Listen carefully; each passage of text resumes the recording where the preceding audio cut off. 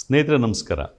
ನಿಮಗೆಲ್ಲ ನೆನಪಿರಬಹುದು, ಇತ್ತೀಚೆಗೆ ಕರ್ನಾಟಕದಲ್ಲಿ ನಡೆದಂಥ ವಿಧಾನಸಭಾ ಚುನಾವಣೆಗೂ ಮುಂಚೆ ಇಡೀ ದೇಶದ ಹಲವು ಮಾಧ್ಯಮ ಸಂಸ್ಥೆಗಳು ಮತ್ತು ಕೆಲವು ಸರ್ವೆ ಕಂಪನಿಗಳು ಕರ್ನಾಟಕದಲ್ಲಿ ನಡೀತಾ ಇದ್ದಂಥ ವಿಧಾನಸಭಾ ಚುನಾವಣೆಗೆ ಮುಂಚಿತವಾಗಿ ಏನು ಸಮೀಕ್ಷಾ ವರದಿಗಳನ್ನು ಕೊಟ್ಟಿದ್ವೋ ಆ ಎಲ್ಲ ಸಮೀಕ್ಷಾ ವರದಿಗಳು ಏನು ಹೇಳ್ತಾ ಇದ್ವು ಅಂತಂದರೆ, ಕರ್ನಾಟಕದಲ್ಲಿ ಬರ್ತಕ್ಕಂಥದ್ದು ಹಂಗ್ ಅಸೆಂಬ್ಲಿ ಅಂತ ಹೇಳ್ತಾ ಇದ್ವು. ಅದರಲ್ಲಿ ಕಾಂಗ್ರೆಸ್ಸು ಅತಿ ಹೆಚ್ಚಿನ ಸೀಟ್ ತೊಗೊಳುತ್ತೆ. ಕಾಂಗ್ರೆಸ್ಗೆ 106ರಿಂದ 116 ಅನ್ನೋದನ್ನು ಸಿ ವೋಟರ್ ಅನ್ನೋ ಒಂದು ಸಂಸ್ಥೆ ಹೈಯೆಸ್ಟ್ ಕೊಟ್ಟಿದ್ದು ಬಿಟ್ಟರೆ ಉಳಿದೆಲ್ಲ ಸಂಸ್ಥೆಗಳು ಹಂಗ್ ಅಸೆಂಬ್ಲಿ ಬರುತ್ತೆ ಕರ್ನಾಟಕದಲ್ಲಿ ಅಂತ ಹೇಳ್ತಾ ಇದ್ದು ನಿಮಗೆ ನೆನಪಿರ್ಬೋದು. ಇದೇ ಸಂದರ್ಭದಲ್ಲಿ ಇಡೀ ದೇಶದಲ್ಲಿ eedina.com ಮಾಧ್ಯಮ ಸಂಸ್ಥೆ ಮಾತ್ರ ಕಾಂಗ್ರೆಸ್ಗೆ 132ರಿಂದ 140 ಸೀಟು, JDSಗೆ 19ರಿಂದ 25 ಸೀಟ್ಗಳು, BJPಗೆ 59ರಿಂದ 66 ಸೀಟ್ಗಳು ಬರುತ್ತೆ ಅಂತ ಅತ್ಯಂತ ಆಕ್ಯುರೇಟ್ ಆದ ಒಂದು ಸಮೀಕ್ಷಾ ವರದಿಯನ್ನು ಕೊಟ್ಟಿದ್ದು eedina.com ಸಂಸ್ಥೆ ಒಂದೇ ಒಂದು ಅನ್ನೋದು ನಿಮಗೆ ನೆನಪಿರಬಹುದು. ಈಗ ಇಂಥ ಒಂದು ಸಮೀಕ್ಷಾ ವರದಿಯನ್ನು ಕೊಟ್ಟಂಥ eedina.com ಆಮೇಲೂ ಕೂಡ ಹಲವಾರು ಸಮೀಕ್ಷೆಗಳನ್ನ ಮಾಡ್ಕೊಂಡು ಬರ್ತಾ ಇದೆ. ಆದರೆ ಇತ್ತೀಚೆಗೆ ಈ ದಿನ ಒಂದು ಮಾಧ್ಯಮ ಸಂಸ್ಥೆಯಾಗಿ ಈ ರೀತಿಯ ಸಮೀಕ್ಷೆಗಳನ್ನ ಮಾಡಬಹುದೇ ಅನ್ನೋ ಪ್ರಶ್ನೆ ಅಲ್ಲಲ್ಲಿದ್ದಿದೆ. ಅದ್ರ ಬಗ್ಗೆ ಚರ್ಚೆ ಮಾಡಲಿಕ್ಕೆ ಮತ್ತು eedina.com ಹೇಗೆ ಆ ರೀತಿ ಆಕ್ಯುರೇಟ್ ಸಮೀಕ್ಷೆನ ಕೊಡಲಿಕ್ಕಾಯಿತು ಮತ್ತು ಅದರ ನಂತರ ನಡೆದಿರ್ತಕ್ಕಂಥ ಮುಖ್ಯ ಸಮೀಕ್ಷೆಗಳು ಜನರಿಗೆ ನಿಜವಾಗ್ಲೂ ಉಪಯೋಗ ಆಗುವಂಥವು ಆಗಿದ್ವಾ, ಅದರಲ್ಲಿ ಬಂದಂಥ ರಿಸಲ್ಟ್ಗಳೇನು, ಅದರಿಂದ ಜನಕ್ಕೇನು ಉಪಯೋಗ, ಈ ರೀತಿ ಹಲವಾರು ವಿಷಯಗಳನ್ನ ಇವತ್ತು ಚರ್ಚೆ ಮಾಡಬೇಕಾದಂಥ ಅವಶ್ಯಕತೆ ಬಂದಿದೆ. ಇಂಥ ಒಂದು ವಿಷಯದ ಬಗ್ಗೆ ಚರ್ಚೆ ಮಾಡಲಿಕ್ಕೆ ನಮ್ಮ ಜೊತೆ eedina.comನ ಡಾಕ್ಟರ್ ವಾಸು ಅವರಿದ್ದಾರೆ. ನಮಸ್ಕಾರ ವಾಸು ಅವರೇ. ಮತ್ತು ಹಾಗೆ ನಮ್ಮ ಜೊತೆ ಏನು ಪ್ರೀ ಎಲೆಕ್ಷನ್ ಸರ್ವೆ ರಿಪೋರ್ಟ್ ಕೊಡ್ತು ಆಕ್ಯುರೇಟ್ ಆಗಿ, ಆ ಇಡೀ ಸರ್ವೆನಲ್ಲಿ ಬಂದಂಥ ಅಂಕಿಅಂಶಗಳನ್ನ ವಿಶ್ಲೇಷಣೆ ಮಾಡಿ ಅದನ್ನು ಸರಿಯಾಗಿ ಪ್ರೊಜೆಕ್ಟ್ ಮಾಡಿದಂಥ, ಅದ್ರ ಹಿನ್ನೆಲೆಯಲ್ಲಿ ಕೆಲಸ ಮಾಡಿದಂಥ ಡಾಟಾ ಅನಲಿಸ್ಟ್ ಆದಂಥ ಭರತ್ ರವ್ರು ನಮ್ಮ ಜೊತೆ ಇದ್ದಾರೆ. ನಮಸ್ಕಾರ ಭರತ್ ಅವರೇ. ಈಗ ಮೊದಲನೇದಾಗಿ ನಾವು ಹಲವಾರು ಮಂದಿ ಸಾಮಾಜಿಕ ಕಳಕಳಿ ಉಳ್ಳಂಥ ಮಂದಿಯೇ ಕೇಳ್ತಾ ಇರ್ತಕ್ಕಂಥ ಪ್ರಶ್ನೆ ಏನು ಅಂದರೆ, ಒಂದು ಮಾಧ್ಯಮ ಸಂಸ್ಥೆ ಈ ರೀತಿಯ ಸರ್ವೆಗಳನ್ನ ಮಾಡೋ ಅವಶ್ಯಕತೆ ಇದೆಯಾ ಅಂತ. ವಾಸು ಅವರೇ, ಈ ದಿನ ಒಂದು ಮಾಧ್ಯಮ ಸಂಸ್ಥೆಯಾಗಿ ಈ ರೀತಿಯ ಸಮೀಕ್ಷೆಗಳನ್ನ ಒಂದು ಮಾಧ್ಯಮ ಸಂಸ್ಥೆಯಾಗಿ ಮಾಡೋ ಅವಶ್ಯಕತೆ ಇದೆಯಾ? ಇದಕ್ಕೆ ತಾವು ಏನು ಹೇಳ್ತೀರಾ? ಬೇರೆ ಬೇರೆ ಮಾಧ್ಯಮಗಳು ಸಮೀಕ್ಷೆಯನ್ನ ಮಾಡೋದೇನು ಹೊಸದಲ್ಲ. ಆದರೆ ಅವರು ಬೇರೆಯವರ ಜೊತೆಗೆ ಒಂದು ಒಪ್ಪಂದ ಮಾಡಿಕೊಂಡು, ಈಗ ಸಿ ವೋಟರ್ ಥರದ ಸಂಸ್ಥೆಗಳು, ಚಾಣಕ್ಯ ಥರದ ಸಂಸ್ಥೆಗಳು, ಅಥವಾ ಮೈ ಆಕ್ಸಿಸ್ ಥರದ ಸಂಸ್ಥೆಗಳು, CSDS ಥರದ ಸಂಸ್ಥೆಗಳು, ಇವ್ರ ಜೊತೆಗೆ ಸೇರಿ ಚುನಾವಣಾ ಸಮೀಕ್ಷೆಯನ್ನು ಮಾಡ್ತಾ ಬಂದಿರೋದು ಎಲ್ಲ ಟೈಮಲ್ಲೂ ಕೂಡ ವಾಡಿಕೆ. ನಮ್ಮದು ಕೂಡ ಚುನಾವಣಾ ಸಮೀಕ್ಷೆ ಭಾಳ ಅಕ್ಯುರೇಟಾಗಿ ಬಂತು ಅಂತೇಳಿ ಅದ್ರ ಬಗ್ಗೆ ಹೆಚ್ಚು ಮಾತಾಡಲಾಗುತ್ತೆ. ಆದರೆ ವಾಸ್ತವದಲ್ಲಿ eedina.comನ ಸಮೀಕ್ಷೆಯ ಹಿನ್ನೆಲೆ ಬೇರೆ ಇದೆ. ಈ ಸಂಸ್ಥೆ ಹುಟ್ಟುವ ಸಂದರ್ಭದಲ್ಲೇ ನಾವು ತೀರ್ಮಾನ ಮಾಡಿದ್ದು, ನಾವು ಈ ರೀತಿಯಲ್ಲಿ ರಿಸರ್ಚ್ ಬೇಸ್ಡು ಮತ್ತು ಅದರಲ್ಲೂ ಪಬ್ಲಿಕ್ ಒಪಿನಿಯನ್ ಬೇಸ್ಡು, ಜನರು ಅನಿಸಿಕೆ ಏನಿದೆ ಅನ್ನೋದನ್ನು ಅರ್ಥ ಮಾಡಿಕೊಂಡು ನಮ್ಮ ಮಾಧ್ಯಮದ ನಿರಂತರವಾದಂಥ ಬರಹಗಳಲ್ಲೂ ಕೂಡ ಅದು ರಿಫ್ಲೆಕ್ಟ್ ಆಗಬೇಕು ಮತ್ತು ಅದನ್ನು ನಾವು ಸಮಾಜದ ಮುಂದೆ ಕೂಡ ಇಡಬೇಕು ಅಂತ ನಾವು ತೀರ್ಮಾನ ಮಾಡಿದ್ವಿ. ಯಾಕೆ ಅಂದರೆ ಈ ದೇಶದ ಮಾಧ್ಯಮಗಳು ಕೂಡ ಅದು ಡೆಲ್ಲಿ, ಬೆಂಗಳೂರು ಥರದ ಜಾಗಗಳಲ್ಲಿ ಕೂತ್ಕೊಂಡು ಅವರು ನೇಷನ್ ವಾಂಟ್ಸ್ ಟು ನೋ ಅಂತ ಹೇಳೋದು, ಇಡೀ ದೇಶ ಇದೇ ರೀತಿಯಲ್ಲಿ ಮಾತಾಡ್ತಾ ಇದೆ ಅಂತ ಹೇಳೋದು, ಇಡೀ ದೇಶ ಇದನ್ನು ಬಯಸ್ತಾ ಇದೆ ಅಂತ ಹೇಳೋದು, ಇದನ್ನು ಏನು ಮಾಡ್ತಾ ಇತ್ತು, ಇದು ಒಂದು ಭಾಳ ಆಘಾತಕಾರಿಯಾಗಿರುವಂಥ ಸಂಗತಿ. ಯಾಕಂದರೆ ಬೆರಳೆಣಿಕೆಯ ಜನ ಇಡೀ ದೇಶದ ಜನರ ಅಭಿಪ್ರಾಯವನ್ನು ಬಿಂಬಿಸುವ ರೀತಿಯಲ್ಲಿ ಮತ್ತು ಅದೇ ಈ ದೇಶ ಹೇಳ್ತಾ ಇರೋದು ಅಂತ ಹೇಳೋದೇನಿದೆ, ಇದು ಡೆಮಾಕ್ರಸಿಯಲ್ಲಿ ಒಂದು ಅಪಾಯಕಾರಿಯಾದಂಥ ಸಂಗತಿ. ಸೊ ಈ ಹಿನ್ನೆಲೆಯಲ್ಲಿ ನಾವು ಶುರು ಆಗ್ತಿದ್ದಂಗೆ, ಈ ಮಾಧ್ಯಮ ಸಂಸ್ಥೆ ಶುರು ಆಗ್ತಿದ್ದಂಗೆ ನಾವು ಆ್ಯಕ್ಚುಲಿ ಆ ಸರ್ವೆಗಳನ್ನ ಶುರು ಮಾಡೋಕ್ಕೆ ಹೊರಟ್ವಿ. ಈ ಸಂಸ್ಥೆಯ ವೆಬ್ಸೈಟ್ನ ಭಾಗವಾಗಿ ಒಂದು ಆ್ಯಪ್ ಕೂಡ ಡೆವಲಪ್ ಮಾಡಿದ್ವಿ, ಸುದ್ದಿ ಸಂಗಾತಿ ಅಂತ. ಸುದ್ದಿ ಸಂಗಾತಿ ಆ್ಯಪ್ನಲ್ಲಿ ಸಾವಿರಾರು ಜನ ವಾಲಂಟಿಯರ್ಸು ಅವರು ಆ ಆ್ಯಪ್ ಮೂಲಕ ನಮಗೆ ಸರ್ವೆ ಮಾಡಿ ಕಳಿಸೋವಂಥದ್ದನ್ನು ನಾವು ಆರಂಭದಲ್ಲೇ ಬಿಲ್ಡ್ ಮಾಡಿದ್ವಿ. ಇದು ಯಾಕೆ ಇದು ಅಂದರೆ, ನಾನು ಆಗಲೇ ಹೇಳ್ದಂಗೆ ಒಂದು ಕಡೆಯಲ್ಲಿ ಬಹುಸಂಖ್ಯಾತರ ಅಭಿಪ್ರಾಯವನ್ನು ತಿರುಚಿ ಕೆಲವರೇ ಇಡೀ ದೇಶದ ಅಭಿಪ್ರಾಯ ಅಂತ ಬಿಂಬಿಸೋದು ಒಂದು ಸಮಸ್ಯೆ ಆಗುತ್ತೆ. ಎರಡನೇದು, ಇದರಲ್ಲಿ ಇನ್ನೂ ನುವಾನ್ಸಸ್ ಇರ್ತವೆ, ತುಂಬ ಬೇರೆ ಬೇರೆ ರೀತಿಯ ಪದರಗಳಲ್ಲಿ ನಾವು ಜನರ ಅಭಿಪ್ರಾಯನ ಅರ್ಥ ಮಾಡ್ಕೋಬೇಕಿರುತ್ತೆ. ಅಂದರೆ ಸಾಮಾಜಿಕವಾದಂಥ, ಆರ್ಥಿಕವಾದಂಥ ಸಂಗತಿಗಳು ಮತ್ತು ಸರ್ಕಾರ ಪಾಲಿಸಿಯನ್ನು ಮಾಡೋದಕ್ಕೆ ಬೇಕಿರುವಂಥ ಇನ್ಪುಟ್ಟು ಇಂಥ ಸರ್ವೆಗಳಿಂದ ಬರುತ್ತೆ. ಈ ಸರ್ವೆ ಈ ದೇಶದಲ್ಲಿ ನಡೀತಿರ್ಲಿಲ್ಲ ಅಂತಲ್ಲ. NSSO, national sample survey organisation ಪ್ರಪಂಚದಲ್ಲೇ ಭಾಳ ಖ್ಯಾತಿ ಪಡೆದಿರ್ತಕ್ಕಂಥ ಒಂದು ಸ್ಯಾಂಪಲ್ ಸರ್ವೆ ಆರ್ಗನೈಸೇಷನ್ನು ಭಾರತ ಸರ್ಕಾರದ ಅಡಿಯಲ್ಲಿ ಅದು ಬರುತ್ತೆ. ಇತ್ತೀಚೆಗೆ NSSO ಒಂದು ರೀತಿಯಲ್ಲಿ ಅದು ಏನು ಮಾಡ್ತಿದೆ, ಯಾವ ಡೇಟಾ ಕೊಡ್ತಿದೆ ಅನ್ನೋದು ಬಹಿರಂಗಕ್ಕೆ ಬರ್ತಾ ಇಲ್ಲ. ಆದರೆ NSSO was an important organisation. ಆದರೆ ಅದು ಎಲ್ಲದ್ರ ಬಗ್ಗೆನೂ ಸರ್ವೆ ಮಾಡೋದಿಲ್ಲ. ಅದು ದೇಶದ ಜನರ ಬದುಕಿಗೆ ಸಂಬಂಧಪಟ್ಟಂತೆ ಅವರ ಅನಿಸಿಕೆಗಳು ಏನಿವೆ, ಅವ್ರು ಏನು ಭಾವಿಸ್ತಾ ಇದ್ದಾರೆ ಅನ್ನೋದನ್ನು ಅರ್ಥ ಮಾಡ್ಕೊಳ್ಳೋದು ಮತ್ತು ಅದರಲ್ಲೂ ಯಾವ ಪ್ರದೇಶದ ಜನ, ಯಾವ ಜೆಂಡರ್ನ ಜನ, ಗಂಡಸರು ಏನು ಯೋಚನೆ ಮಾಡ್ತಾರೆ, ಹೆಂಗಸರು ಏನು ಯೋಚನೆ ಮಾಡ್ತಾರೆ, ಟ್ರಾನ್ಸ್ಜೆಂಡರ್ಗಳದ್ದು ಏನು ಯೋಚನೆ ಮಾಡ್ತಾರೆ ಮತ್ತು ಯಾವ ಜಾತಿ ಸಮುದಾಯಗಳಿಗೆ ಸೇರಿದವ್ರು ಏನು ಯೋಚನೆ ಮಾಡ್ತಾರೆ ಇದನ್ನು ಅರ್ಥ ಮಾಡ್ಕೊಳ್ಳೋದು ಒಂದು ಸಮಾಜದಲ್ಲಿ ಭಾಳ ಮುಖ್ಯವಾದ್ದು. ಮಾಧ್ಯಮ ಸಂಸ್ಥೆ ಇದು ಮಾಡಬೇಕು. ಇಲ್ಲ ಅಂತಂದರೆ ನಿಮಗೆ ಬೈಲೊಂಗಲದಲ್ಲಿ ಇರ್ತಕ್ಕಂಥವ್ರು ಅಥವಾ ಗುಲ್ಬರ್ಗದಲ್ಲಿ ಶಾಬಾದ್ನಲ್ಲಿ ಇರೋವಂಥವ್ರು, ಇನ್ನೆಲ್ಲ ಕಲಘಟಗಿಯಲ್ಲಿ, ಗುಂಡ್ಲುಪೇಟೆನಲ್ಲಿ, ಮುಳುಬಾಗಲಿನಲ್ಲಿ ಇಲ್ಲೆಲ್ಲ ಯೋಚನೆ ಮಾಡ್ತಿರೋ, ಇಲ್ಲೆಲ್ಲ ಇರೋ ಜನ ಏನು ಯೋಚನೆ ಮಾಡ್ತಾರೆ? ಕರ್ನಾಟಕದ ಆದಿವಾಸಿಗಳು, ಗೌಡ್ಲು, ಮಲೆಕುಡಿಯ ಥರದ ಆದಿವಾಸಿಗಳು, ಜೇನ್ ಕುರುಬರು, ಇವ್ರು ಏನು ಯೋಚನೆ ಮಾಡ್ತಾರೆ? ಅವ್ರ ಸಮಸ್ಯೆ ಏನಿದೆ? ಇದು ನಮ್ಮ ಮಾಧ್ಯಮಗಳಲ್ಲಿ ಬಿಂಬಿತ ಆಗೋದೇ ಇಲ್ಲ. ಹಾಗಾಗಿ ಸರ್ವೆ ಅಂತ ನಾವು ಪ್ಲ್ಯಾನ್ ಮಾಡಿದ್ದು, ಈ ಸಂಸ್ಥೆ ಪ್ಲ್ಯಾನ್ ಮಾಡಿದಾಗಲೇ ನಾವು ಸರ್ವೆ ವಿಚಾರಗಳನ್ನು ಕೂಡ ಪ್ಲ್ಯಾನ್ ಮಾಡಿದ್ವಿ. ನಮ್ಮ ಚುನಾವಣಾ ಸರ್ವೆ ಸ್ವಲ್ಪ ಜಾಸ್ತಿ ಸುದ್ದಿ ಆಯಿತು ಅನ್ನೋದು ಬಿಟ್ಟರೆ ಅದಕ್ಕೂ ಹಿಂದೆ ಮತ್ತು ನಂತರ ಕೂಡ ನಾವು ಬೇರೆ ಬೇರೆ ಸರ್ವೆ ಮಾಡಿದ್ದೀವಿ. ಎಲ್ಲ ಸರ್ವೆಗಳನ್ನು ಕೂಡ ನಾವು ಪಬ್ಲಿಕೇಶನ್ಗೋಸ್ಕರನೂ ಮಾಡಲಿಲ್ಲ. ಕೆಲವನ್ನ ನಮ್ಮ ಆಂತರಿಕ ಬಳಕೆಗಾಗಿ ಜನ ಏನು ಯೋಚನೆ ಮಾಡ್ತೀರಿ ಅಂತ ತಿಳ್ಕೊಳ್ಳೋಕ್ಕೋಸ್ಕರ ಅದನ್ನು ಕೂಡ ನಾವು ಈ ಸರ್ವೆಗಳನ್ನು ಮಾಡಿದ್ವಿ. ಭರತ್ ಅವರೇ, ಈಗ ಚುನಾವಣಾ ಪೂರ್ವ ಸಮೀಕ್ಷೆ ಏನಿತ್ತು ಅದು ಇಡೀ ಇಂಡಿಯಾದಲ್ಲೇ ಕರ್ನಾಟಕ ಎಲೆಕ್ಷನ್ಗೆ ಸಂಬಂಧಪಟ್ಟಂಗೆ eedina.com ಅತ್ಯಂತ ಆ್ಯಕ್ಯುರೇಟ್ ಆದ ಒಂದು ಸರ್ವೆ ರಿಪೋರ್ಟ್ನ ಕೊಡ್ತು. ಮತ್ತು ಭಾಳ ಜನಕ್ಕೆ ಅದು ಗೊತ್ತಿಲ್ಲ, ಅದು ಆ ಸರ್ವೆನ ಯಾರು ಮಾಡಿದ್ರು ಹೆಂಗೆ ಅಂತ. ಸರ್ವೆ ಭರತ್ ಹೇಳ್ತಾರೆ, ಬಟ್ ಆ ಸರ್ವೆನ ಅದರ ಆರಂಭದಿಂದ ಕಡೆ ತನಕ ಎಂಡ್ ಟು ಎಂಡ್ ಅದನ್ನು ಲೀಡ್ ಮಾಡಿದವರಲ್ಲಿ ಭರತ್ ಭಾಳ ಮುಖ್ಯರಾದವರು. ಹಂಗಾಗಿ ಅವರು ಈ ಪ್ರಶ್ನೆಗೆ ಉತ್ತರಿಸೋಕ್ಕೆ ಸಮರ್ಥರು. ಹಾಗಾಗಿ ಅವ್ರನ್ನೇ ಕೇಳ್ತಾ ಇರ್ತಕ್ಕಂಥದ್ದು. ಇಲ್ಲಿ ಒಂದು ವಿಶೇಷ ಏನಂತಂದರೆ, ಸಾಮಾನ್ಯವಾಗಿ ಆ್ಯಕ್ಯುರೇಟ್ ಆದ ಸರ್ವೆ ರಿಪೋರ್ಟ್ ಕೊಟ್ಟಾಗಲೂ ಯಾವ ಪಾರ್ಟಿ ಗೆಲ್ತಾ ಇರುತ್ತೋ ಅದ್ರದ್ದು ನಂಬರ್ಸು ಆ್ಯಕ್ಯುರೇಟಾಗಿ ಹತ್ತತ್ರ ಬರ್ತದೆ. eedina.com ಅಷ್ಟು ಆ್ಯಕ್ಯುರೇಟ್ ಆದ ರಿಸಲ್ಟ್ ಜೊತೆ ಬರಲಿಕ್ಕೆ ನೀವು ಅನುಸರಿಸಿದಂಥ ಮೆಥಡ್ ಯಾವುದಿತ್ತು ಮುಖ್ಯವಾಗಿ? ಅದನ್ನು ಬ್ರೀಫಾಗಿ ಹೇಳ್ಬೋದಾ? ನಾವು ಸಿಸ್ಟಮ್ಯಾಟಿಕ್ ಸೈಂಟಿಫಿಕ್ ರ್ಯಾಂಡಮ್ ಸ್ಯಾಂಪ್ಲಿಂಗ್ ಅಂತ ನಾವೇನಂತೀವಿ, ಈ ಒಂದು ಮಾದರಿನ ನಾವು ನಮ್ಮ ಸಮೀಕ್ಷೆಗಳಲ್ಲಿ ಅಳವಡಿಸ್ಕೊಂಡಿದ್ದೀವಿ. ಇದರಲ್ಲಿ ಕ್ವಶನ್ ಫ್ರೇಮ್ ಮಾಡೋದು ಇಂದ ಹಿಡಿದು ಅದಾದಮೇಲೆ ಕ್ವಶನ್ ಫ್ರೇಮ್ ಮಾಡಿದ್ಮೇಲೆ ಅದನ್ನು ಟ್ರೈನಿಂಗ್ ಕೊಟ್ಟು ನಮ್ಮ ಮೀಡಿಯಾ ವಾಲಂಟಿಯರ್ಸ್ ಅಂತ ಏನಿದ್ದಾರೆ ಥ್ರೂಔಟ್ ಕರ್ನಾಟಕ ನಮ್ಮದು ಆಲ್ಮೋಸ್ಟು 6,500 ಮೀಡಿಯಾ ವಾಲಂಟಿಯರ್ಸ್ ಇದ್ದಾರೆ. ಅದರಲ್ಲಿ ಆ್ಯಕ್ಟಿವ್ ಆಗಿರೋದು 2,500 ವಾಲಂಟಿಯರ್ಸ್ ಆ್ಯಕ್ಟಿವ್ ಆಗಿದ್ದಾರೆ. ಸೊ ಈ ನಮ್ಮ ಸರ್ವೆ ಮಾಡಿದಾಗ ನಮ್ಮ ಮೇನ್ ಫೋರ್ಸು, ಮುಖ್ಯ ಫೋರ್ಸ್ ಯಾರು ಅಂತ ಹೇಳಿದ್ರೆ ನಮ್ಮ ಮೀಡಿಯಾ ವಾಲಂಟಿಯರ್ಸು ಮತ್ತು ಫೀಲ್ಡ್ ಕೋಆರ್ಡಿನೇಟರ್ಸು.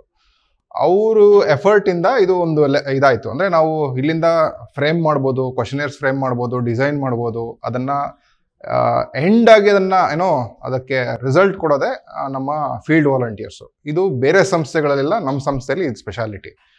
ಸೊ ಇದರಲ್ಲಿ ಯಾವ ಥರ ಆಗುತ್ತೆ ಅಂತ ಹೇಳಿದಾಗ, ಕ್ವಶನೇರ್ಸ್ನ ತೊಗೊಂಡೋಗಿ ಸಮೀಕ್ಷೆ ನಡೆಸಿದಾಗ ನಾವು ಅಂದ್ಕೊಂಡಿದ್ದೀವಿ ಅಂದರೆ ಪ್ರತಿ ಒಂದು ಕ್ಷೇತ್ರದಲ್ಲೂ 300 ಜನ ಮಾತಾಡಿಸ್ತೀವಿ, ಫೇಸ್ ಟು ಫೇಸ್ ಮಾತಾಡಿಸ್ತೀವಿ ಅಂತ ಅಂದ್ಕೊಂಡಿದ್ದೀವಿ. ಆ ಸೆಲೆಕ್ಷನ್ನು ಯಾವ ಥರ ಆಗುತ್ತೆ ಅಂತ ಹೇಳಿದಾಗೂ ಅದು 224 ಕಾನ್ಸ್ಟಿಟ್ಯೂಯೆನ್ಸಿಲಿ ನಾವೀಗ ಪ್ರತಿಯೊಂದು ಕಾನ್ಸ್ಟಿಟ್ಯೂಯೆನ್ಸಿಲಿ ಏನಿಲ್ಲ ಅಂತ ಹೇಳಿದ್ರು 2.5 ಲಕ್ಷದಿಂದ 4.5 ಲಕ್ಷದ ಜನಸಂಖ್ಯೆ ಇರ್ತಾರೆ. ಈ ಜನಸಂಖ್ಯೆ ಅವ್ರನ್ನ 2.5 ಲಕ್ಷ 4.5 ಲಕ್ಷ ನಾವು ಇದು ಮಾಡೋಕ್ಕಾಗಲ್ವಲ್ಲ, ಅಂದರೆ ಅವ್ರನ್ನ ಹೋಗಿ ಖುದ್ದಾಗಿ ಭೇಟಿ ಮಾಡೋಕ್ಕಾಗಲ್ಲ. ಸೊ ಸ್ಯಾಂಪಲ್ ತೊಗೊಳ್ತೀವಿ. ಆ ಸ್ಯಾಂಪಲ್ ಯಾವ ಥರ ಇರುತ್ತೆ ಅಂತ ಹೇಳಿದಾಗ, ಈ ಬೂತು ಅಂದರೆ ಆಲ್ಮೋಸ್ಟು ಬೆಂಗಳೂರಲ್ಲೇ ಒಂದು ಎಕ್ಸಾಂಪಲ್ ತೊಗೋಬೇಕು ಅಂತ ಹೇಳಿದ್ರೆ 225ರಿಂದ 550 ಬೂತ್ವರೆಗೂ ಇರುವಂಥ ಕಾನ್ಸ್ಟಿಟ್ಯೂಯೆನ್ಸಿಗಳಿವೆ. ಸೊ ಆ ಕಾನ್ಸ್ಟಿಟ್ಯೂಯೆನ್ಸಿಗಳನ್ನ ನಾವು ತಗೊಳ್ತೀವಿ. ಆ ಕಾನ್ಸ್ಟಿಟ್ಯೂಯೆನ್ಸಿಲಿ ನಾವು 8 ಬೂತು ಅಥವಾ 16 ಬೂತು ಈ ಥರದೊಂದು ತಗೊಳ್ತೀವಿ ರ್ಯಾಂಡಮ್ ಆಗಿ. ಸೊ ಈ ರೀತಿ ಈಗ ಅಂದರೆ ಎವ್ರಿ 30th ಬೂತು ಅಂದರೆ ಆ ಥರದ್ದು ತಗೊಳ್ತೀವಿ, ಒಂದು ಸ್ಯಾಂಪಲ್ ತಗೊಳ್ತೀವಿ. ಅದರಲ್ಲಿ ಅಲ್ಲಿ ತಗೊಂಡಾಗ ಅಲ್ಲೂ ಅಷ್ಟೇ ಆ ಬೂತ್ನಲ್ಲಿರುವಂಥ ಮನೆಗಳು, ಅಂದರೆ ಒಂದು ಬೂತಲ್ಲಿ 750ರಿಂದ 1,500 ವೋಟ್ ಇರುತ್ತೆ. ಆ 750ರಿಂದ 1,500 ವೋಟ್ ಇದ್ದಾಗ ಆ ಎಷ್ಟು ಟೋಟಲ್ ವೋಟರ್ಸ್ ಇದ್ದಾರೆ ಅವ್ರನ್ನ ನಾವು ಅದರಲ್ಲೂ ಅಷ್ಟೇ ಒಂದು ರ್ಯಾಂಡಮ್ ಸ್ಯಾಂಪ್ಲಿಂಗ್ ತಗೊಳ್ತೀವಿ. ಈ ರ್ಯಾಂಡಮ್ ಸ್ಯಾಂಪ್ಲಿಂಗ್ ಏನಕ್ಕೆ ಮುಖ್ಯ ಅಂದಾಗ, ಸಮಾಜದಲ್ಲಿ ಈಗಾಗಲೇ ವಾಸ್ತರ್ ಹೇಳಿದಾಗೆ ಜನರಲಿ ಎಲ್ಲ ಥರದ್ದೊಂದು ಇದಿರುತ್ತೆ. ಅಂದರೆ ಸಮುದಾಯಗಳಿರ್ತವೆ, ಜಾತಿಗಳಿರ್ತವೆ, ವರ್ಗಗಳಿರ್ತವೆ. ಇವ್ರನ್ನೆಲ್ಲ ಅಂದರೆ ಬೇರೆ ಅಂದರೆ ಗಂಡು ಹೆಣ್ಣು ಎಲ್ಲ ಅಂದರೆ 50-50% ಇದ್ರೂ ಕೂಡ ಈ ಡಿಸ್ಟ್ರಿಬ್ಯೂಷನ್ನ ನಾವು ಒಂದೇ ಜಾಗದಲ್ಲಿ ಕೂತ್ಕೊಂಡು ತಗೊಳಕ್ಕಾಗೋದಿಲ್ಲ. ಸೊ ಈ ರೀತಿ ತಗೊಂಡಾಗ, ಈ ರ್ಯಾಂಡಮ್ ಬೂತ್ ತಗೊಂಡಾಗ, ಈಗ ಟೋಟಲ್ ಆಗಿ 500 ಬೂತ್ ಇದೆ ಅಂದಾಗ ಪ್ರತಿ 40ನೇ ಬೂತ್ ತಗೊಂಡಾಗ ಅದರಲ್ಲಿ ಒಂದು ಸ್ಟ್ರಕ್ಚರ್ ಬರುತ್ತೆ. ಆ ಸ್ಟ್ರಕ್ಚರ್ ಏನು ಅಂತ ಹೇಳಿದ್ರೆ, ಆ ಮ್ಯಾಪಲ್ಲೂ ನೀವು ನೋಡಿದಾಗ, ಅಂದರೆ ಆ ಕ್ಷೇತ್ರದ ಮ್ಯಾಪ್ ನೋಡಿದಾಗ ನಿಮಗೆ ಒಂದು ಸ್ಟ್ರಕ್ಚರ್ ಸಿಗುತ್ತೆ. ಆ ಸ್ಟ್ರಕ್ಚರ್ ಏನು ಅಂತ ಹೇಳಿದಾಗ ರೆಪ್ರೆಸೆಂಟೇಷನ್, ನಾವು ಬೇಸಿಕಲಿ ರೆಪ್ರೆಸೆಂಟೇಷನ್ ಅಂತ ಏನಿರುತ್ತೆ ಆ ರೆಪ್ರೆಸೆಂಟೇಷನ್ ಈಕ್ವಲ್ ಆಗಿ ಸಿಗುತ್ತೆ ನಮಗೆ. ನಾವೀಗ ಒಂದಸ್ತಿ ಹೋಗಿ ಎಲ್ಲಿ ಯಾವ್ದೋ ಹೋಟ್ಲ್ ಕುತ್ಕೊಂಡು ಮಾತಾಡಿದಾಗ ಅಥವಾ ಬೇರೆ ಕಡೆ ಯಾವ್ದಾದ್ರು ಇನ್ಫ್ಲೂಯೆನ್ಸರ್ಸ್ ಕೂತಿರ್ತಾರೆ ಅಲ್ಲಿ ಅವ್ರ ಹತ್ರ ಹೋಗಿ ಮಾತಾಡಿದಾಗ ಅಥವಾ ಊರಿನ ಹಿರಿಯರ ಹತ್ರನೇ ಹೋಗಿ ಒಂದು ಮಾತಾಡಿದಾಗ ಏನು ಒಪಿನಿಯನ್ ಬರುತ್ತೆ ಆ ಒಪಿನಿಯನ್ ನಿಜವಾಗಿ ಅಂದ್ರೆ ಆ ಜನಾಭಿಪ್ರಾಯ ಒಟ್ಟಾರೆ ಜನಾಭಿಪ್ರಾಯ ಆಗಿರೋದಿಲ್ಲ. ಆ ಪರ್ಟಿಕ್ಯುಲರ್ ಕಮ್ಯುನಿಟಿಯ ಒಂದು ಅಭಿಪ್ರಾಯ ಇರುತ್ತೆ, ಆ ಪರ್ಟಿಕ್ಯುಲರ್ ಒಂದು ವರ್ಗದ ಅಭಿಪ್ರಾಯ ಇರುತ್ತೆ. ಸೊ ಇದನ್ನೆಲ್ಲ ಒಟ್ಟಾರೆ ತಗೋಬೇಕು ಅಂದಾಗ ನಾವು ಈ ರೀತಿಯ ಸೈಂಟಿಫಿಕ್ ರ್ಯಾಂಡಮ್ ಸ್ಯಾಂಪ್ಲಿಂಗ್ ಮಾಡ್ಬೇಕು. ತುಂಬಾ ಜನ ರ್ಯಾಂಡಮ್ ಅಂದ್ರೆ ಏನ್ ಅನ್ಕೊಳ್ತಾರೆ ಅಂದ್ರೆ ರ್ಯಾಂಡಮ್ ಆಗಿ ಅಲ್ಲಲ್ಲಿ ಸಿಗೋರು ಅಂತ ಅನ್ಕೊಳ್ತಾರೆ. ಹಂಗಲ್ಲ, ಅದಕ್ಕೊಂದು ಸೂತ್ರ ಇದೆ. ಯಾಕೆ ರ್ಯಾಂಡಮ್ ಅಂತ ಹೆಸರು ಕರೆದ್ರು ಅಂತ ಗೊತ್ತಿಲ್ಲ, ಬಟ್ ಆ ರ್ಯಾಂಡಮ್ನೆಸ್ಗೆ ಒಂದು ರೆಗ್ಯುಲಾರಿಟಿ ಇರುತ್ತೆ. ಭರತ್ ಹೇಳ್ದಂಗೆ ಅದು ಆ ಇಡೀ ಕ್ಷೇತ್ರದಲ್ಲಿರ್ತಕ್ಕಂಥ ಒಟ್ಟು ಜನರ ಪ್ರಾತಿನಿಧ್ಯ ನಾವೇನು ಸ್ಯಾಂಪಲ್ ತಗೊಳ್ತೀವಿ ಅಲ್ಲಿ ಭಾಳ ಜನ ಇದ್ದಾರೆ, 2.5 ಲಕ್ಷ ಜನ ಇದ್ದಾರೆ. ಬಟ್ ಈ 200 ಜನ ಆ 2.5 ಲಕ್ಷ ಜನರ ಬೇರೆ ಬೇರೆ ಜನವಿಭಾಗಗಳನ್ನ ರೆಪ್ರೆಸೆಂಟ್ ಮಾಡುವಂಥ ಸ್ಯಾಂಪಲ್ ಆಗಿ ಅದು ನಮ್ಗೆ ಸಿಗಬೇಕು. ಆ ಥರ ನಾವು ಸ್ಯಾಂಪಲ್ನ ಸೆಲೆಕ್ಟ್ ಮಾಡಬೇಕು ಅನ್ನೋದು ಅದರಿಂದ ಇರೋದು. ಅದೇ ರೀತಿ ಏನೋ ಆಸ್ಪಾಸ್ನಲ್ಲಿ ಅಂದ್ರೆ ರೆಪ್ರೆಸೆಂಟೇಟಿವ್ ಪಾಪ್ಯುಲೇಷನ್ ಏನಿರುತ್ತೆ ಅಂದ್ರೆ ದಲಿತ್ ಪಾಪ್ಯುಲೇಷನ್ ಎಷ್ಟಿದೆ, OBC ಪಾಪ್ಯುಲೇಷನ್ ಎಷ್ಟಿದೆ, ಅಥವಾ ಜನರಲ್ ಪಾಪ್ಯುಲೇಷನ್ ಎಷ್ಟಿದೆ, ಅದ್ರ ಅನುಗುಣವಾಗಿ ಮುಸ್ಲಿಂ ಪಾಪ್ಯುಲೇಷನ್ ಎಷ್ಟಿದೆ, ಅದ್ರ ಅನುಗುಣವಾಗಿ ನಮ್ಮ ರ್ಯಾಂಡಮ್ ಸ್ಯಾಂಪ್ಲಿಂಗ್ ಅಲ್ಲೂ ನಾವು ಕರೆಕ್ಟ್ ಆಗಿ ಮಾಡಿದ್ರೆ ಅದು ರಿಫ್ಲೆಕ್ಟ್ ಆಗುತ್ತೆ. ನಾವು ಒಂದು ಸ್ಯಾಂಪಲ್ ಸೈಜ್ ಏನಿತ್ತು ನನ್ನ ಪ್ರಕಾರ ಕರ್ನಾಟಕದಲ್ಲಿ ಈ ಸ್ಯಾಂಪಲ್ ಸೈಜ್ ಯಾರು ಮಾಡಿಲ್ಲ. ಮ್ಯಾಕ್ಸಿಮಮ್ 5,000-5,500 ಓದಿದ್ ನಾನು ಅಟ್ಲೀಸ್ಟ್ ಪೇಪರ್ ಓದಿರೋ ಪ್ರಕಾರ 5,500 ಸ್ಯಾಂಪಲ್ ಸೈಜ್ ಅಲ್ಲಿ ಒಂದಷ್ಟು ಸರ್ವೆಗಳಾಗಿದೆ. ಬಟ್ ನಾವು ಮಾಡಿದ್ದು ಟೆಲಿಫೋನಿಕ್ ಸರ್ವೆ ಬಹುಶಃ ಸಿ ವೋಟರ್ ಅವ್ರದ್ದು 30,000 ತನಕ ಆಗಿದೆ. ಬಟ್ ಈ face to face sample face to face ನಾವೇ ಹೈಯೆಸ್ಟ್ ಮಾಡೋದು. Sample survey survey sample size 40,000 41,169. ಇದು ನಿಜವಾಗ್ಲೂ ಅತಿ ದೊಡ್ಡ ಸ್ಯಾಂಪಲ್ ಸೈಜ್ ಅಂತಾನೆ ಆಗ್ತದೆ face to face ಮಾಡುವಾಗಂತೂ.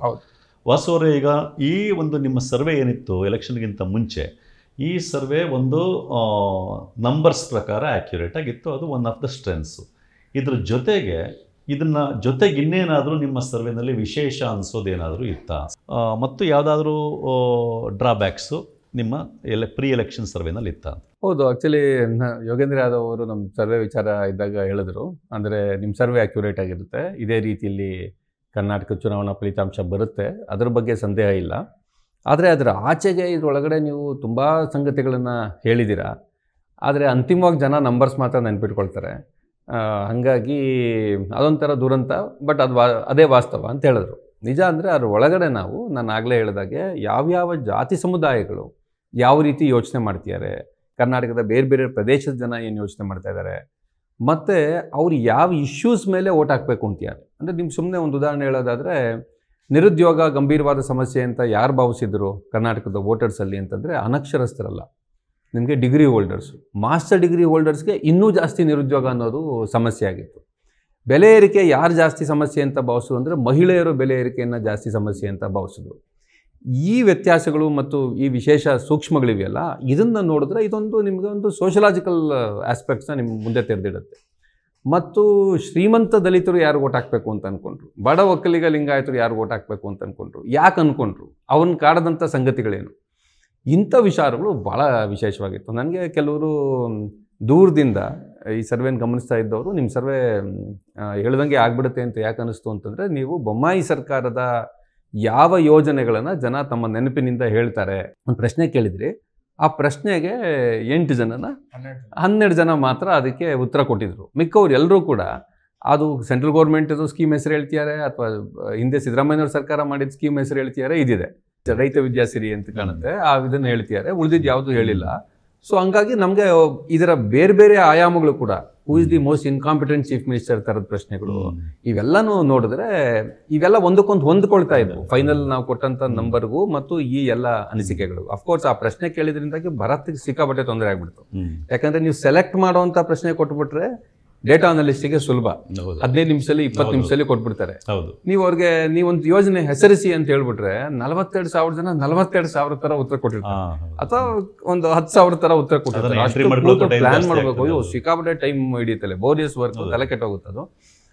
But anyway ಈ ಥರದ ಹಲವಾರು ಅಂಶಗಳು ಆ ಸರ್ವೆ ಒಳಗಡೆ ಇದ್ವು. ಬಟ್ ನೀವು ಡ್ರಾಬ್ಯಾಕ್ಸ್ ಕೇಳಿದ್ರೆ ಡ್ರಾಬ್ಯಾಕ್ಸ್ ಕೂಡ ಇತ್ತು. ಅದೇನಂದರೆ ತುಂಬ ಜನ ಏನು ಭಾವಿಸ್ತಾರೆ ಅಂತಂದರೆ, ಈ ಎಲೆಕ್ಷನ್ ಸರ್ವೆ ಹೆಂಗೆ ನಡೆಯುತ್ತೆ ಅಂತಂದರೆ, ಪ್ರತಿ ವಿಧಾನಸಭಾ ಕ್ಷೇತ್ರದಲ್ಲಿ ಯಾರು ಗೆಲ್ತಾರೆ ಸೋಲ್ತಾರೆ ಅಂತ ಲೆಕ್ಕ ಹಾಕ್ತಾರೆ.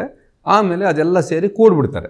ಏನಂತ ಕಾಂಗ್ರೆಸ್ಗೆ ಈ ಸೀಟ್ ಕಾಂಗ್ರೆಸ್ ಗೆಲ್ಲುತ್ತೆ, ಈ ಸೀಟ್ BJP ಗೆಲ್ಲುತ್ತೆ ಅಂತ. ಅದು ಹಂಗಿರೋದಿಲ್ಲ. ಅದು ಓವರಾಲ್ ಇಡೀ ರಾಜ್ಯದೊಳಗಡೆ ಏನು ಸ್ವಿಂಗ್ ಇದೆ ಹೋದ ಸರಿಗೂ ಈ ಸರಿಗೂ ವೋಟಿಂಗ್ ಪರ್ಸೆಂಟೇಜಲ್ಲಿ, ಅದ್ರ ಅವೆರಡು ಅದು ಸ್ವಿಂಗ್ ಆದಮೇಲೆ ಮೇಜರ್ ಪೊಲಿಟಿಕಲ್ ಪಾರ್ಟಿ ನಡುವೆ ಬರುವಂಥ ಡಿಫರೆನ್ಸು ಎಷ್ಟಿದೆ, ಇದನ್ನಾದಮೇಲೆ ಇದು ಒಂದು ಸ್ಟೇಟ್ ವೈಡ್ ಟ್ರೆಂಡನ್ನು ನಮಗೆ ಸಿಗುತ್ತದು. ಅದು ಸಿಕ್ಕಿದ ಮೇಲೆ ನಾವು ಅದಕ್ಕೊಂದು ವೈಟೇಜ್ ಅಂತ ಕೊಟ್ಟು ಡಿಫರೆನ್ಷಿಯಲ್ ವೈಟೇಜ್ ಅಂತ ಕೊಡಬೇಕು. ಬೇರೆ ಬೇರೆ ಪ್ರದೇಶಗಳಿಗೆ ಬೇರೆ ಬೇರೆ ರೀತಿಯ ವೈಟೇಜ್ನ ಕೊಡಬೇಕು. ಅಫ್ಕೋರ್ಸ್ ಇದರಲ್ಲಿ ಒಂದು ಪೊಲಿಟಿಕಲ್ ಜಡ್ಜ್ಮೆಂಟ್ ಇರುತ್ತೆ, ಇರಲ್ಲ ಅಂತಲ್ಲ. ಅಂದರೆ ಕೋಸ್ಟಲ್ ಏರಿಯಾದಲ್ಲಿ ಏನಾಗ್ಬೋದು, ಇಲ್ಲೇನಾಗ್ಬೋದು ಅಂತ. ಅದ್ರ ಜೊತೆಗೆ ನಾನು ಆಗಲೇ ಹೇಳಿದ್ನಲ್ಲ ಪ್ರಶ್ನೆಗಳು, ಆ ಪ್ರಶ್ನೆಗಳಿಗೆ ಯಾರು ಹೆಂಗೆ ಉತ್ತರ ಕೊಟ್ಟಿದ್ದಾರೆ ಅಂತ ನೋಡಿ ಒಂದು ಪೊಲಿಟಿಕಲ್ ಜಡ್ಜ್ಮೆಂಟ್ನ ಬಳಸಿ ನಾವು ಅದನ್ನು ಮಾಡ್ತೀವಿ. ಅದನ್ನು ನಾವು ಮಾಡಲಿಲ್ಲ. ಅಂದರೆ ಈ ಡಿಫರೆನ್ಷಿಯಲ್ ವೈಟೇಜ್ ಕೊಡದೇ ಇರೋದ್ರಿಂದ ಏನಾಯಿತು, ಈಗ ನಾರ್ತ್ ಕರ್ನಾಟಕದಲ್ಲಿ ಏನಾಗುತ್ತೆ, ಕೋಸ್ಟಲ್ ಏರಿಯಾದಲ್ಲಿ ಏನಾಗುತ್ತೆ, ಅದ್ರಲ್ಲಿ ವ್ಯತ್ಯಾಸ ಬರುತ್ತೆ. ಅದನ್ನು ಸರಿ ಮಾಡ್ಬೋದು, ನಾವು ಅದಕ್ಕೆ ಗಮನ ಕೊಟ್ಟಿಲ್ಲ, ಡಿಫರೆನ್ಷಿಯಲ್ ವೈಟೇಜ್ನ ನಾವು ಕೊಟ್ಟಿಲ್ಲ, ಈ ರೀತಿಯಾದಂಥ ವ್ಯತ್ಯಾಸ ಬರುತ್ತೆ. ಹಂಗಲ್ವಾ, ನೀವೊಂದು ಒಂದೊಂದು ಕ್ಷೇತ್ರದಲ್ಲಿ ಎಷ್ಟು ಜನ ಗೆಲ್ತಾರೆ ಅಂತ ನೋಡೋಕ್ಕೆ ಆಗಲ್ವಾ ಅಂದರೆ ಮಾಡ್ಬೋದು. ನಾವೇನು ಹೇಳ್ತಿದ್ದೀವಿ, ನಾವು ಅಗಾಧವಾದ ಶ್ರಮ ಹಾಕಿ ಮಾಡಿದಂಥ ಸರ್ವೇದು ಸ್ಯಾಂಪಲ್ ಸೈಜೇ ಭಾಳ ದೊಡ್ಡದು ಅಂತ ಹೇಳ್ತಾರೆ. ಅಷ್ಟೊಂದು ಯಾಕೆ ಮಾಡ್ತೀರಾ ಅಂತ ಕೆಲವರು ಎಕ್ಸ್ಪರ್ಟ್ಸು ಕೂಡ ಕೇಳಿದ್ರು. ನಾವು ಅದು ಮಾಡಬೇಕು ಅಂತ ಮಾಡೋದು ಬೇರೆ ಬೇರೆ ಕಾರಣಗಳಿಗೆ 42,000. ಬಟ್ ನೀವು ಪ್ರತಿ ಕ್ಷೇತ್ರದಲ್ಲಿ ಎಷ್ಟು ಅಂತ ಮಾಡಬೇಕು ಅಂದರೆ ಕನಿಷ್ಠ 2.5 lakh sample ಸೈಜಿಂದ 5 lakh sample size ತನಕ ಬೇಕು ನಿಮಗೆ. ಅದು that is A huge exercise. ಯಾರಾದರೂ ನಿಮಗೆ ದೊಡ್ಡ ಮಟ್ಟದಲ್ಲಿ ಫಂಡ್ ಮಾಡದೆ ಅದನ್ನು ಮಾಡೋಕ್ಕೆ ಸಾಧ್ಯ ಆಗೋದಿಲ್ಲ. ಹಂಗಾಗಿ ಅದನ್ನು ಮಾಡಿಲ್ಲ. ಈ ಡ್ರಾಬ್ಯಾಕ್ ಇರುತ್ತೆ. ಅದರ್ವೈಸ್ ಸರ್ವೆ ಅನ್ನೋದು it is not just about numbers of course important, but not just about numbers of who is going to win, ಯಾರು ಸೋಲ್ತಾರೆ ಅಂತ ಮಾತ್ರ ಅಲ್ಲ, ಈ ಎಲ್ಲ ಆಸ್ಪೆಕ್ಟ್ಸ್ ಇರುತ್ತೆ. ಈ ಸೈನ್ಸು ತುಂಬ ಜನಕ್ಕೆ ಅದು ಅರ್ಥ ಆಗಲ್ಲ. ಅವರು ಹೋಗ್ಬಿಟ್ಟು ಜನರನ್ನೆಲ್ಲ ಮಾತಾಡಿಸ್ಬಿಟ್ಟು ಅಲ್ಲಲ್ಲಿ ಲೆಕ್ಕ ಹಾಕ್ಬಿಡ್ಬೋದು ಅಂತ ಅಂದ್ಕೊಳ್ತಾರೆ. ಹಂಗಲ್ಲ ಅದು. ಆಯಿತು, ನೀವು ಮಾಧ್ಯಮ ಸಂಸ್ಥೆಯಾಗಿ ಯಾಕೆ ನೀವು ಸರ್ವೆ ಮಾಡಿದ್ರಿ, ಯಾಕೆ ಮಾಡಬೇಕು ಅಂತ ಅನ್ನಿಸ್ತು ಅಂತ ಹೇಳಿದ್ರಿ. ಆಯ್ತು, ಮಾಧ್ಯಮ ಸಂಸ್ಥೆಗಳು ಮಾಡ್ತವೆ ಎಲೆಕ್ಷನ್ ಮುಂಚೆಗಿಂತ, ಅಥವಾ ಎಕ್ಸಿಟ್ ಪೋಲ್ ಅಂತಲೂ ಮಾಡ್ತಾರೆ. ಬಟ್ ಅದರ ಎಲೆಕ್ಷನ್ ಆದಮೇಲೆ ಕೂಡ ತಾವು ಜುಲೈ ತಿಂಗಳಲ್ಲಿ ಗ್ಯಾರಂಟಿ ಯೋಜನೆಗಳ ಬಗ್ಗೆ ಜನರ ಅಭಿಪ್ರಾಯ ಏನಿದೆ ಅನ್ನೋದನ್ನು ಒಂದು ಸಮೀಕ್ಷೆ ಥರ ಮಾಡಿದ್ರಿ ಜುಲೈ ತಿಂಗಳಲ್ಲಿ. ಮಹಿಳಾ ಶಕ್ತಿ ಒಂದು ಮಾತ್ರ ಇಂಪ್ಲಿಮೆಂಟ್ ಆಗಿತ್ತು ಬಿಟ್ಟರೆ ಬೇರೆ ಇನ್ಯಾವ ಯೋಜನೆಗಳು ಫುಲ್ ಇಂಪ್ಲಿಮೆಂಟ್ ಆಗೇ ಇರಲಿಲ್ಲ. ಹಾಗಿದ್ದಾಗ ಗ್ಯಾರಂಟಿ ಯೋಜನೆಗಳ ಬಗ್ಗೆ ಜನರ ಅಭಿಪ್ರಾಯವನ್ನು ತಗೋಬೇಕು ಸರ್ವೆ ಮೂಲಕ ಅಂತ ಯಾಕೆ ಅನ್ನಿಸ್ತು, ಯಾಕೆ ಅದನ್ನು ಮಾಡಿದ್ರಿ, ಯಾವ ರೀತಿ ಮಾಡಿದ್ರಿ? ಹೌದು, ಆ್ಯಕ್ಚುಲಿ ಎಲೆಕ್ಷನ್ನು ಮುಗೀತು, ಹೊಸ ಸರ್ಕಾರ ರಚನೆಗೆ ಸ್ವಲ್ಪ ಟೈಮ್ ತೊಗೊಳ್ತು, ಸರ್ಕಾರ ರಚನೆ ಆಯಿತು. ಆದಾಗ ನಮ್ಮ ಇಡೀ ಮಾಧ್ಯಮ ಲೋಕದ ಗಣನೀಯ ಭಾಗ ಅದು ಒಂದು ರೀತಿಯಲ್ಲಿ ಗ್ಯಾರಂಟಿ ಯೋಜನೆಗಳ ವಿರುದ್ಧ ಮುರ್ಕೊಂಡು ಬಿದ್ದುಬಿಟ್ಟಿತ್ತು. ಮಾಡಿ ಇಂಥ ಯೋಜನೆಯಿಂದ ಸರ್ಕಾರ ದಿವಾಳಿ ಆಗೋಗುತ್ತೆ, ರಾಜ್ಯ ದಿವಾಳಿ ಆಗೋಗುತ್ತೆ, ಇದು ಕೊಡಬಾರ್ದು, ಜನರನ್ನು ಸೋಮಾರಿಗಳನ್ನಾಗಿ ಮಾಡುತ್ತೆ, ಇದು ಸಿಕ್ಕಾಪಟ್ಟೆ ನಡೀತಿತ್ತು. ಇನ್ಫ್ಯಾಕ್ಟ್ ನಾವು ಇದರ ಬಗ್ಗೆ ಒಂದು ಎಡಿಟೋರಿಯಲ್ ಡಿಸಿಷನ್ ತೊಗೊಂಡ್ವಿ. ಅಂದರೆ ನಾವು ಈ ಗ್ಯಾರಂಟಿ ಯೋಜನೆಗಳ ಪರವಾಗಿ ನಿಂತ್ಕೋಬೇಕು. ಯಾಕಂದರೆ ಈ ದೇಶದಲ್ಲಿ ಅಸಮಾನತೆ ಹೆಚ್ಚುತ್ತಾ ಇರೋದು ನಿಜ, ಬಡತನ ಹೆಚ್ಚುತ್ತಾ ಇರೋದು ನಿಜ, ಮತ್ತು ಹಂಗರ್ ಇಂಡೆಕ್ಸ್ ಈಗ ಬಂದಿದೆ, ಅಪೌಷ್ಟಿಕತೆ ಮತ್ತು ಹಸಿವು ಜಾಸ್ತಿ ಆಗ್ತಾ ಇದೆ. ಭಾರತದಂಥ ದೇಶ, ಇಲ್ಲಿ ಇಷ್ಟು ಸಂಪತ್ತಿರುವಂಥ ದೇಶ, ನಾವು world's one of the largest growing economy ಅಂತ ಹೇಳಿ, ಫಾಸ್ಟೆಸ್ಟ್ ಗ್ರೋಯಿಂಗ್ ಎಕಾನಮಿ ಅಂತ ಹೇಳ್ತೀವಿ. ಕರ್ನಾಟಕದ ಥರದ ರಾಜ್ಯ, ಒಂದು ರಿಲೇಟಿವ್ಲಿ ಡೆವಲಪ್ಡ್ ಸ್ಟೇಟು, ಇಂಥ ಕಡೆಯಲ್ಲಿ ಇಂಥ ಒಂದು ಸಮಸ್ಯೆ ಇದ್ದಾಗ ನಮ್ಗೆ ಅದು ಇಷ್ಟು ಎಕಾನಮಿ ಇರೋದಕ್ಕೆ ಸಮಸ್ಯೆನೂ ಆಗಬಾರ್ದು ಈ ರೀತಿಯಾದಂಥ ಗ್ಯಾರಂಟೀಸ್ನ ಕೊಡೋಕ್ಕೆ. ಆದರೆ ಒಂದು ಪಟ್ಟಭದ್ರ ಹಿತಾಸಕ್ತಿಯಿಂದ ಇದರ ವಿರುದ್ಧ ಭಾಳ ಒಂದು ವ್ಯವಸ್ಥಿತವಾದಂಥ ಪ್ರಚಾರ ನಡೀತಾ ಇರೋದನ್ನ ನಾವು ನೋಡಿದ್ವಿ. ಅಂದರೆ ಜೂನ್ ಜುಲೈ ತಿಂಗಳಿನಲ್ಲಿ ಹೌದು ವಿಚಾರ ನಡೀತಾ ಇತ್ತು. ಅಲ್ಲಿ ಒಂದು ತಮಾಷೆ ವಿಷಯನೂ ನಮ್ಮ ಗಮನಗಳಿಗೆ, ಹಲವಾರು ಜನ ಗಮನಕ್ಕೆ ಬಂತು. ಪ್ರಧಾನಮಂತ್ರಿ ಮೋದಿಯವರು ಕರ್ನಾಟಕದ ಗ್ಯಾರಂಟಿ ಯೋಜನೆಗಳಿಗೆ ಉದ್ದೇಶಿಸಿದಂತೆ ಎಲ್ಲೋ ಭಾಷಣ ಮಾಡ್ತಾ ಬೇರೆ ರಾಜ್ಯದಲ್ಲಿ ಇದರಿಂದ ಕರ್ನಾಟಕ ದೇಶ ದಿವಾಳಿ ಆಗಿಬಿಡುತ್ತೆ ಅಂತ ಹೇಳಿದ್ರು. ಬಟ್ ಅವ್ರದ್ದೇ BJP ಪಕ್ಷ ಮಧ್ಯಪ್ರದೇಶದಲ್ಲಿ ಅವ್ರು ಹೇಳಿದ ಒಂದೇ ವಾರಕ್ಕೆ ಇದೇ ಥರದ ಯೋಜನೆ ಜಾರಿಗೆ ತಂತು. ಅದ್ರ ಬಗ್ಗೆ ಹಲವಾರು ಮಾಧ್ಯಮಗಳು ಮಾತಾಡಲಿಲ್ಲ. ಅದು ಇತ್ತು. ಹಾಗಾಗಿ ತೊಗೊಂಡ್ವಿ. ನೀವು ಕೂಡ ಭಾಳ ಅತ್ಯುತ್ತಮವಾದ ವಿಡಿಯೋಗಳನ್ನು ವಿಚಾರದೊಳಗಡೆ ಇಲ್ಲಿ ಮಾಡಿದ್ರಿ. ಸೊ ಹಂಗಾಗಿ ಅದನ್ನು ತೊಗೊಂಡ್ವಿ. ಆದರೆ ಆ ಸಂದರ್ಭದಲ್ಲಿ ನಮಗೊಂದು ಪ್ರಶ್ನೆ ಬಂತು, ಇದು ಸರಿ, ಒಂದಷ್ಟು ಜನ ಬೇಡ ಅಂತ ಹೇಳ್ತಿದ್ದಾರೆ, ಅದಕ್ಕೇನೋ ಕಾರಣ ಕೊಡ್ತಿದ್ದಾರೆ, ಅವರು ನಿಜವಾಗ್ಲೂ ಜನ ರೊಚ್ಚಿಗೆದ್ದು ಬಿಟ್ಟಿದ್ದಾರೆ ಬೇಡ ಅಂತ ಹೇಳ್ಬಿಟ್ಟು ಅಂತ ಎಲ್ಲ ಹೇಳ್ತಿದ್ದಾಗ ನಾವು ಆ ಜನರನ್ನು ಹೋಗಿ ಕೇಳಬೇಕಲ್ಲ ಅಂತ ಅನ್ನಿಸ್ತು. ತುಂಬ ಕಡಿಮೆ ಸ್ಯಾಂಪಲ್ ಸೈಜ್. ಇನ್ಫ್ಯಾಕ್ಟ್ ಕರ್ನಾಟಕದ ಥರದ ರಾಜ್ಯದಲ್ಲಿ ನಿಮಗೆ ಕ್ಷೇತ್ರವಾರು ಫಲಿತಾಂಶ ಬೇಕಿಲ್ಲ, ಅಥವಾ ರೀಜನಲ್ ವೈಸ್ ಫಲಿತಾಂಶ ಬೇಕಿಲ್ಲ ಅಂದರೆ ನಿಮಗೆ 2,500 ಸ್ಯಾಂಪಲ್ ಸಾಕು ಅಂತ ಹೇಳ್ತಾರೆ. ಭಾಳ ಕಟುವಾಗಿ ಕೆಲವ್ರದ್ದು ಅಭಿಪ್ರಾಯ ಇದೆ. ಅದು ದೊಡ್ಡ ಸ್ಯಾಂಪಲ್ ಸೈಜ್ ಮಾಡುವಂಥ ಅಗತ್ಯ ಇಲ್ಲ ಅಂತ. ಬಟ್ ನಮಗೂ ಅಷ್ಟೇ ಸಾಧ್ಯ ಆಗ್ತಿತ್ತು. ಯಾಕಂದರೆ ಅದು ಹಿಂದೆ ಮಾಡಿರೋವಂಥ ಸರ್ವೆನೇ ನಿಮಗೆ ಒಂಥರ ಎಕ್ಸಾಸ್ಟಿವ್, ಸುಸ್ತು ಮಾಡಿಸ್ಬಿಡುತ್ತೆ ಸರ್ವೆ. ಮತ್ತು ಆವಾಗ ನಾವು ಪ್ರೀ ಎಲೆಕ್ಷನ್ ಸರ್ವೆ ಮಾಡಿದಾಗ ನಾವು ಭಾಳ ಜನ ನಮ್ಮ ವಾಲಂಟಿಯರ್ಸ್ಗೆ TADA ಕೂಡ ಕೊಡೋಕ್ಕಾಗಿಲ್ಲ. ಆ ಥರ ಸರ್ವೆ ಮಾಡ್ಸೋಕ್ಕಾಗಲ್ಲ ನೀವು. ಯಾಕಂದರೆ ಒಂದು ತಾಲೂಕಿನ ಯಾವುದೋ ಒಂದು ಮೂಲೆಯಲ್ಲಿರುವಂಥ ಒಬ್ಬ ಎನ್ಯುಮರೇಟರು ಅವ್ರಿಗೆ ನಾವು ನಿಮ್ಮ ಮನೆ ಹತ್ರ ಮಾತಾಡಿಸಿ ಅಂತ ಹೇಳಲ್ಲ. ಹೋಗಿ ಮೂಲೆಯಲ್ಲಿರೋ ಆ ಒಂದು ಬೂತ್ ಹುಡುಕಿ, ಅಲ್ಲಿಂದ ಈ ಬೂತ್ ಹುಡುಕಿ, ಈ ಬೂತಲ್ಲಿ ಹಿಂಗೆ ಹುಡುಕಿ ಅಂತ ಹೇಳ್ತೀವಿ. ಅವರು ಬೈಕ್ ಹಾಕ್ಕೊಂಡು ಹೋಗ್ತಾರಾ, ಬಸ್ಸಲ್ಲಿ ಹೋಗ್ತಾರಾ, ಹೆಂಗೆ ಹೋಗ್ತಾರೋ ಅವ್ರಿಗೆ ನಾವು ದುಡ್ಡು ಕೊಡಬೇಕಾಗುತ್ತೆ, ಟ್ರಾನ್ಸ್ಪೋರ್ಟ್ ಅಲೈನ್ಸ್ ಕೊಡಬೇಕು. ಕೆಲವರಿಗೆ ಅವ್ರಿಗೆ ಒಂದು ದಿವಸದ್ದು ಇದನ್ನು ಕೊಡಬೇಕು. ನಮಗೆ ಒಂದಷ್ಟು ಕಡೆ ಎಲೆಕ್ಷನ್ಗೆ ಮುಂಚೆ ಇದನ್ನು ದುಡ್ಡಿಲ್ಲದೆ ಮಾಡ್ಕೊಡೋಕ್ಕೆ ಸಿದ್ಧರಿದ್ದರು. ಹಂಗಾಗಿ ನಾವು ಅದನ್ನೆಲ್ಲ ಲೆಕ್ಕ ಹಾಕಿ ಸಣ್ಣ ಸ್ಯಾಂಪಲ್ ಸೈಜಲ್ಲಿ ಮಾಡೋಣ ಅಂತೇಳಿ ಆ ಕಾರಣಕ್ಕಾಗಿ ಮಾಡಿದ್ವಿ. 3000 ಸ್ಯಾಂಪಲ್ ಸೈಜು ಮತ್ತು 45 ಕ್ಷೇತ್ರ, 45 ಕ್ಷೇತ್ರದಲ್ಲಿ ನಾವು ಅದನ್ನು ಮಾಡಿದ್ವಿ. ಇದು ಭಾಳ ಜನಕ್ಕೆ ಗೊತ್ತಾಗಲ್ಲ, 45 ಕ್ಷೇತ್ರನೇ ಯಾಕೆ, ಹಂಗಿದ್ರೆ ಹೆಂಗೆ ಗೊತ್ತಾಗುತ್ತೆ, 224 ಮಾಡಬೇಕಿಲ್ಲ. ಸೊ ಅದನ್ನು ನಾವು ಮಾಡಿದ್ವಿ. ಅದು ಗ್ಯಾರಂಟಿ ಯೋಜನೆಗಳ ಕುರಿತಾಗಿ ಮಾಧ್ಯಮಗಳಲ್ಲಿ ಈ ಥರ ಬರ್ತಿರೋ ಸಂದರ್ಭದಲ್ಲಿ ಜನಾಭಿಪ್ರಾಯ ಏನು ಅಂತ ತಿಳ್ಕೊಳ್ಳೋದು ಅಷ್ಟು ಮಾತ್ರ ಅಲ್ಲ. There was also specific question, ಮೀಡಿಯಾದಲ್ಲಿ ಹಿಂಗೆ ಹೇಳ್ತಿದ್ದಾರೆ, ಅದರ ಬಗ್ಗೆ ನಿಮ್ಗೆ ಏನು ಅನ್ಸುತ್ತೆ ಅನ್ನೋಂಥ ಪ್ರಶ್ನೆ ಕೂಡ ಇತ್ತು. ಅದು ಇಂಪ್ಲಿಮೆಂಟೇಷನ್ ಬಗ್ಗೆ ಇದ್ದ ಪ್ರಶ್ನೆಗಳಲ್ಲ. ಯಾಕೆಂದ್ರೆ ಇಂಪ್ಲಿಮೆಂಟ್ ಇನ್ನೂ ಆಗೇ ಇರಲಿಲ್ಲ, ಇಂಪ್ಲಿಮೆಂಟ್ ಆಗೇ ಇರಲಿಲ್ಲ. ಶಕ್ತಿ ಆರಂಭ ಆಗಿತ್ತು. ಮೀಡಿಯಾಗಳಲ್ಲಿ ಗ್ಯಾರಂಟಿ ಯೋಜನೆ ಕೊಡೋದ್ರಿಂದ ಬಿಟ್ಟಿ ಭಾಗ್ಯ ಆಗ್ಬಿಡುತ್ತೆ, ರಾಜ್ಯ ದಿವಾಳಿ ಆಗ್ಬಿಡುತ್ತೆ, ಜನಕ್ಕೆ ಇದು ಬೇಕಿಲ್ಲ ಅಂತ ಮೀಡಿಯಾಗಳಲ್ಲಿ ಹೇಳ್ತಾ ಇದ್ದಾರೆ. ಇದ್ರ ಬಗ್ಗೆ ನಿಮ್ಮ ಅಭಿಪ್ರಾಯ ಏನಿದೆ ಅಂತ ಜನಗಳನ್ನ ಕೇಳಿದ್ರೆ? ಇಲ್ಲ, ಅದು ಒಂದು ಪ್ರಶ್ನೆ ಇತ್ತು, ಒಂದು ಮುಖ್ಯವಾದ ಪ್ರಶ್ನೆ. ಇನ್ಫ್ಯಾಕ್ಟ್ 4 ಪ್ರಶ್ನೆಗಳು, ಇದು ಈ ಥರ ಅಭಿಪ್ರಾಯ ಬರ್ತಿದೆ, ಇದ್ರ ಬಗ್ಗೆ ನಿಮ್ಗೆ ಏನು ಅನ್ಸುತ್ತೆ ಅಂತ ಬರೋದು. ಬಹುಶಃ ನಿರ್ದಿಷ್ಟ ಪ್ರಶ್ನೆಗಳನ್ನು ಕೂಡ ಹೇಳ್ಬೋದು. ಮತ್ತು ಒಂದು ರೀತಿಯಲ್ಲಿ ಅಮಾನವೀಯವಾದ್ದು, ಅದರಲ್ಲೊಂದು ಕ್ರೌರ್ಯ ಇದೆ ಅಂತ ನಮ್ಗೆ ಅನ್ನಿಸ್ತು ಈ ರೀತಿ ಮೀಡಿಯಾಗೆ ಮಾಡೋದಕ್ಕೆ. ಹಂಗಾಗಿ ನಾವು ಇನ್ನೊಂದು ಪೊಸಿಷನ್ ತೆಗೆದುಕೊಂಡು ನಾವು ವಿಡಿಯೋ ಮಾಡ್ತಾ ಇದ್ವಿ, ಮಾತಾಡ್ತಾ ಇದ್ವಿ, ಹೇಳ್ತಾ ಇದ್ವಿ ನಾವು ಇದರಿಂದ ಯಾವ ರೀತಿಯಲ್ಲಿ ಕೊಳ್ಳುವ ಶಕ್ತಿ ಹೆಚ್ಚಾಗುತ್ತೆ ಅಂತ.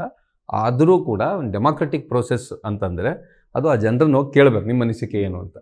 ಅವ್ರು ಏನು ಹೇಳ್ತಾರೆ ಅದನ್ನು ಯಥಾವತ್ ಪ್ರಕಟಿಸಬೇಕು. ನಾವು ಸರ್ವೆ ಮ್ಯಾನಿಪುಲೇಷನ್ ಯಾವ ಕಾರಣಕ್ಕೂ ಮಾಡಲ್ಲ. ನಮ್ಮ ಅನಿಸಿಕೆಯ ವಿರುದ್ಧ ಒಂದು ಅಭಿಪ್ರಾಯ ಬಂದರೂ ಕೂಡ ನಾವು ಅದನ್ನು ಟ್ವಿಸ್ಟ್ ಮಾಡೋದು ಇತ್ಯಾದಿನ ನಾವು ಮಾಡೋದೇ ಇಲ್ಲ. ಅದ್ರ ಬಗ್ಗೆ ತುಂಬ ಎಚ್ಚರ ವಹಿಸ್ತೀವಿ. ಯಾಕಂದ್ರೆ ಅದು ನಮಗೆ ನಮ್ಮ ಉದ್ದೇಶ ಅದಲ್ಲ.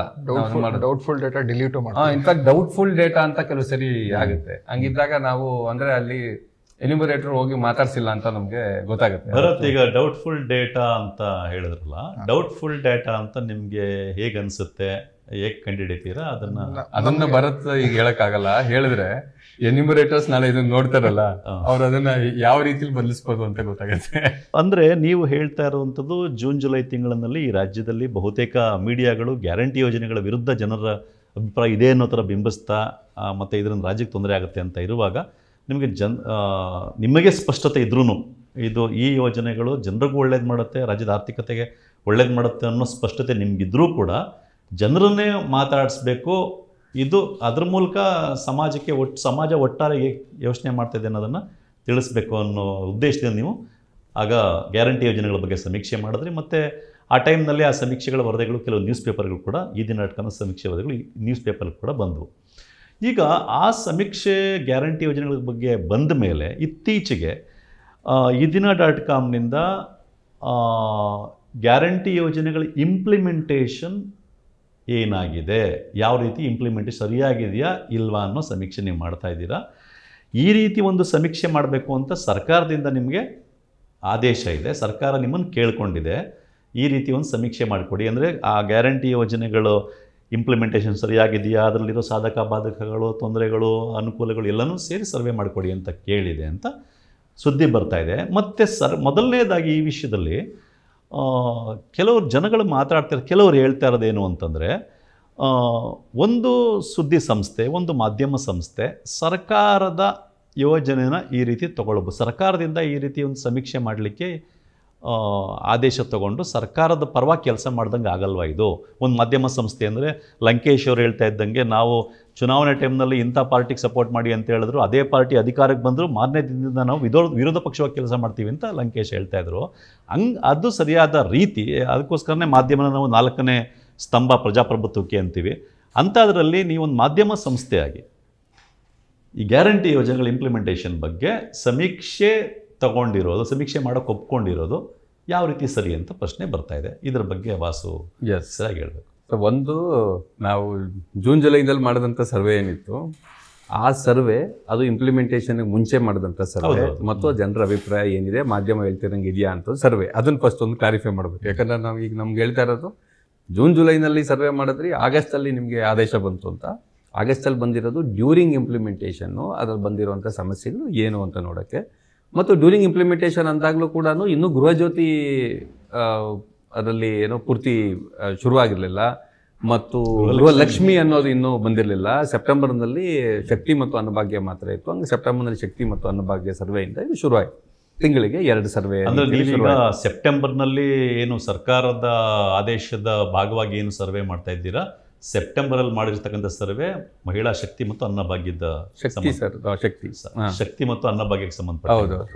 ಸೊ ಇದರಲ್ಲಿ ಜುಲೈನಲ್ಲಿ ನಡೆದ ಸರ್ವೆ 3,000 ಸ್ಯಾಂಪಲ್ ಸೈಜು, ಇದು 25,000 ಸ್ಯಾಂಪಲ್ ಸೈಜು. ಅದು 45 ಕ್ಷೇತ್ರದಲ್ಲಿ ಮಾಡಿದ್ದು, ಇದು 112 ಕ್ಷೇತ್ರದಲ್ಲಿ ಮಾಡಿದ್ದು. ಅಂದರೆ ಈಗ ಸರ್ಕಾರಕ್ಕೇನು ನೀವು ಸರ್ವೆ ಮಾಡಿಕೊಡ್ತಾ ಇದ್ದೀರಾ ಅದು ಪ್ರತಿ ತಿಂಗಳು 25,000 ಸ್ಯಾಂಪಲ್ ಸೈಜು, ಪ್ರತಿ ತಿಂಗಳು 112 ಕ್ಷೇತ್ರದಲ್ಲಿ ಸರ್ವೆ ಮಾಡ್ತಾ ಇದ್ದೀರಾ. 112 ಕ್ಷೇತ್ರ. ಅಂದರೆ ಸೆಪ್ಟೆಂಬರ್ ತಿಂಗಳಲ್ಲಿ ನೀವು ಅನ್ನಭಾಗ್ಯ ಮತ್ತು ಶಕ್ತಿಗೆ ಸಂಬಂಧಪಟ್ಟಂಗೆ 112 ಕ್ಷೇತ್ರದಲ್ಲಿ ಸರ್ವೆ ಮಾಡಿದ್ರೆ ಅಕ್ಟೋಬರ್ನಲ್ಲಿ ಇನ್ನುಳಿದ 112 ಕ್ಷೇತ್ರಗಳಲ್ಲಿ ಇದೇ ವಿಷಯಗಳ ಬಗ್ಗೆ ಮಾಡ್ತೀರಾ ಇಂಪ್ಲಿಮೆಂಟೇಷನ್? ಹೌದು, ಈ ರೀತಿಯಲ್ಲಿ ಮಾಡ್ತೀವಿ. ಆ ಇಂಪ್ಲಿಮೆಂಟೇಷನ್ ಟ್ರೆಂಡ್ ಪ್ರತಿ ತಿಂಗಳು 25,000. ನಾವು ನಮಗಾಗಿ ಮಾಡ್ಕೊಂಡಿದ್ದ ಸರ್ವೆ ಬರೀ 3,000 ಸ್ಯಾಂಪಲ್ ಸೈಜ್. ಒಂದು ದೊಡ್ಡದಾಗಿ ಮಾಡೋಕ್ಕೆ ಅದಕ್ಕೆ ತುಂಬ ಫೈನಾನ್ಸಸ್ ಬೇಕಾಗುತ್ತೆ, ಅದನ್ನು ನಾವು ಮಾಡೋ ಪರಿಸ್ಥಿತಿಯಲ್ಲಿ ಇರಲಿಲ್ಲ. ಆದರೆ ಯಾಕೆ ಇದನ್ನು ಸರ್ಕಾರಕ್ಕೆ ಮಾಡಬೇಕು ಅಂತ, ಸರ್ಕಾರಕ್ಕೆ ಮಾತ್ರ ಅಲ್ಲ, ಜನರ ಪರವಾಗಿ ನೀತಿ ನಿರೂಪಣೆಗಾಗಿ ಯಾವುದೇ ಅಕಾಡೆಮಿಕ್ ಸಂಸ್ಥೆ, ಯಾವುದೇ ಸಂಶೋಧನಾ ಸಂಸ್ಥೆ ಅಥವಾ ಸರ್ಕಾರ ಯಾರಾದರೂ ಜನಪರವಾದಂಥ ಉದ್ದೇಶಕ್ಕಾಗಿ ಅದನ್ನು ಮಾಡಬೇಕು ಅಂತ ಬಯಸಿದಲ್ಲಿ ನಾವು ಇನ್ನೂ ಯಾರಾದರೂ ನಮ್ಗೆ ಆಫರ್ ಕೊಡೋದಾದರೂ ಕೂಡ ಸಂತೋಷ. ನಾವು ಅವ್ರಿಗೆ ಈ ಸರ್ವೆ ಮಾಡಿಕೊಡ್ತೀವಿ. ನಮಗೆ ಬೇರೆಯವರು ಎಲೆಕ್ಷನ್ ಸರ್ವೆ ಮಾಡ್ತೀರಾ ಅಂತ ಬೇರೆ ರಾಜ್ಯದಲ್ಲಿ ಕೇಳಿದ್ದಾರೆ. ನಾವು ಸರ್ವೆ ಏಜೆನ್ಸಿ ಅಲ್ಲ ಅಂತವ್ರು ಹೇಳಿದ್ವಿ. ಇದು ಸರ್ವೆ ಏಜೆನ್ಸಿ ಅಲ್ಲ, ಇದೊಂದು ಮಾಧ್ಯಮ ಆಂದೋಲನ. ಈ ಮಾಧ್ಯಮ ಆಂದೋಲನದಲ್ಲಿ ಸರ್ವೆ ಆಧಾರಿತವಾಗಿರ್ತಕ್ಕಂಥ ನೀತಿ ನಿರೂಪಣೆ, ವಿಷಯ ನಿರೂಪಣೆ ಮತ್ತು ಅದಕ್ಕೆ ತಕ್ಕ ಹಾಗೆ ಕಾರ್ಯಕ್ರಮಗಳನ್ನು ರೂಪಿಸುವಂಥದ್ದು ಸರ್ಕಾರ. ಕಾರ್ಯಕ್ರಮ ರೂಪಿಸಬೇಕು ಅಂತ ಒತ್ತಡ ಹೇರೋದು, ಇವೆಲ್ಲಕ್ಕೂ ಕೂಡ ನಮ್ಮ ಸಂಸ್ಥೆ ಮುಕ್ತವಾಗಿದೆ. ನಾಳೆ ಒಂದು ಸಂಘಟನೆ, ರೈತ ಸಂಘ ಥರದ ಒಂದು ಸಂಘಟನೆ, ದಲಿತ ಸಂಘರ್ಷ ಸಮಿತಿ ಥರದ ಸಂಘಟನೆ ಅಥವಾ ಮತ್ತಾರಾದರೂ ಕೂಡ ನಾವು ಇಂಥದ್ದೊಂದು ನೀತಿ ರೂಪಿಸಬೇಕು ಅಂತಿದ್ದೀವಿ.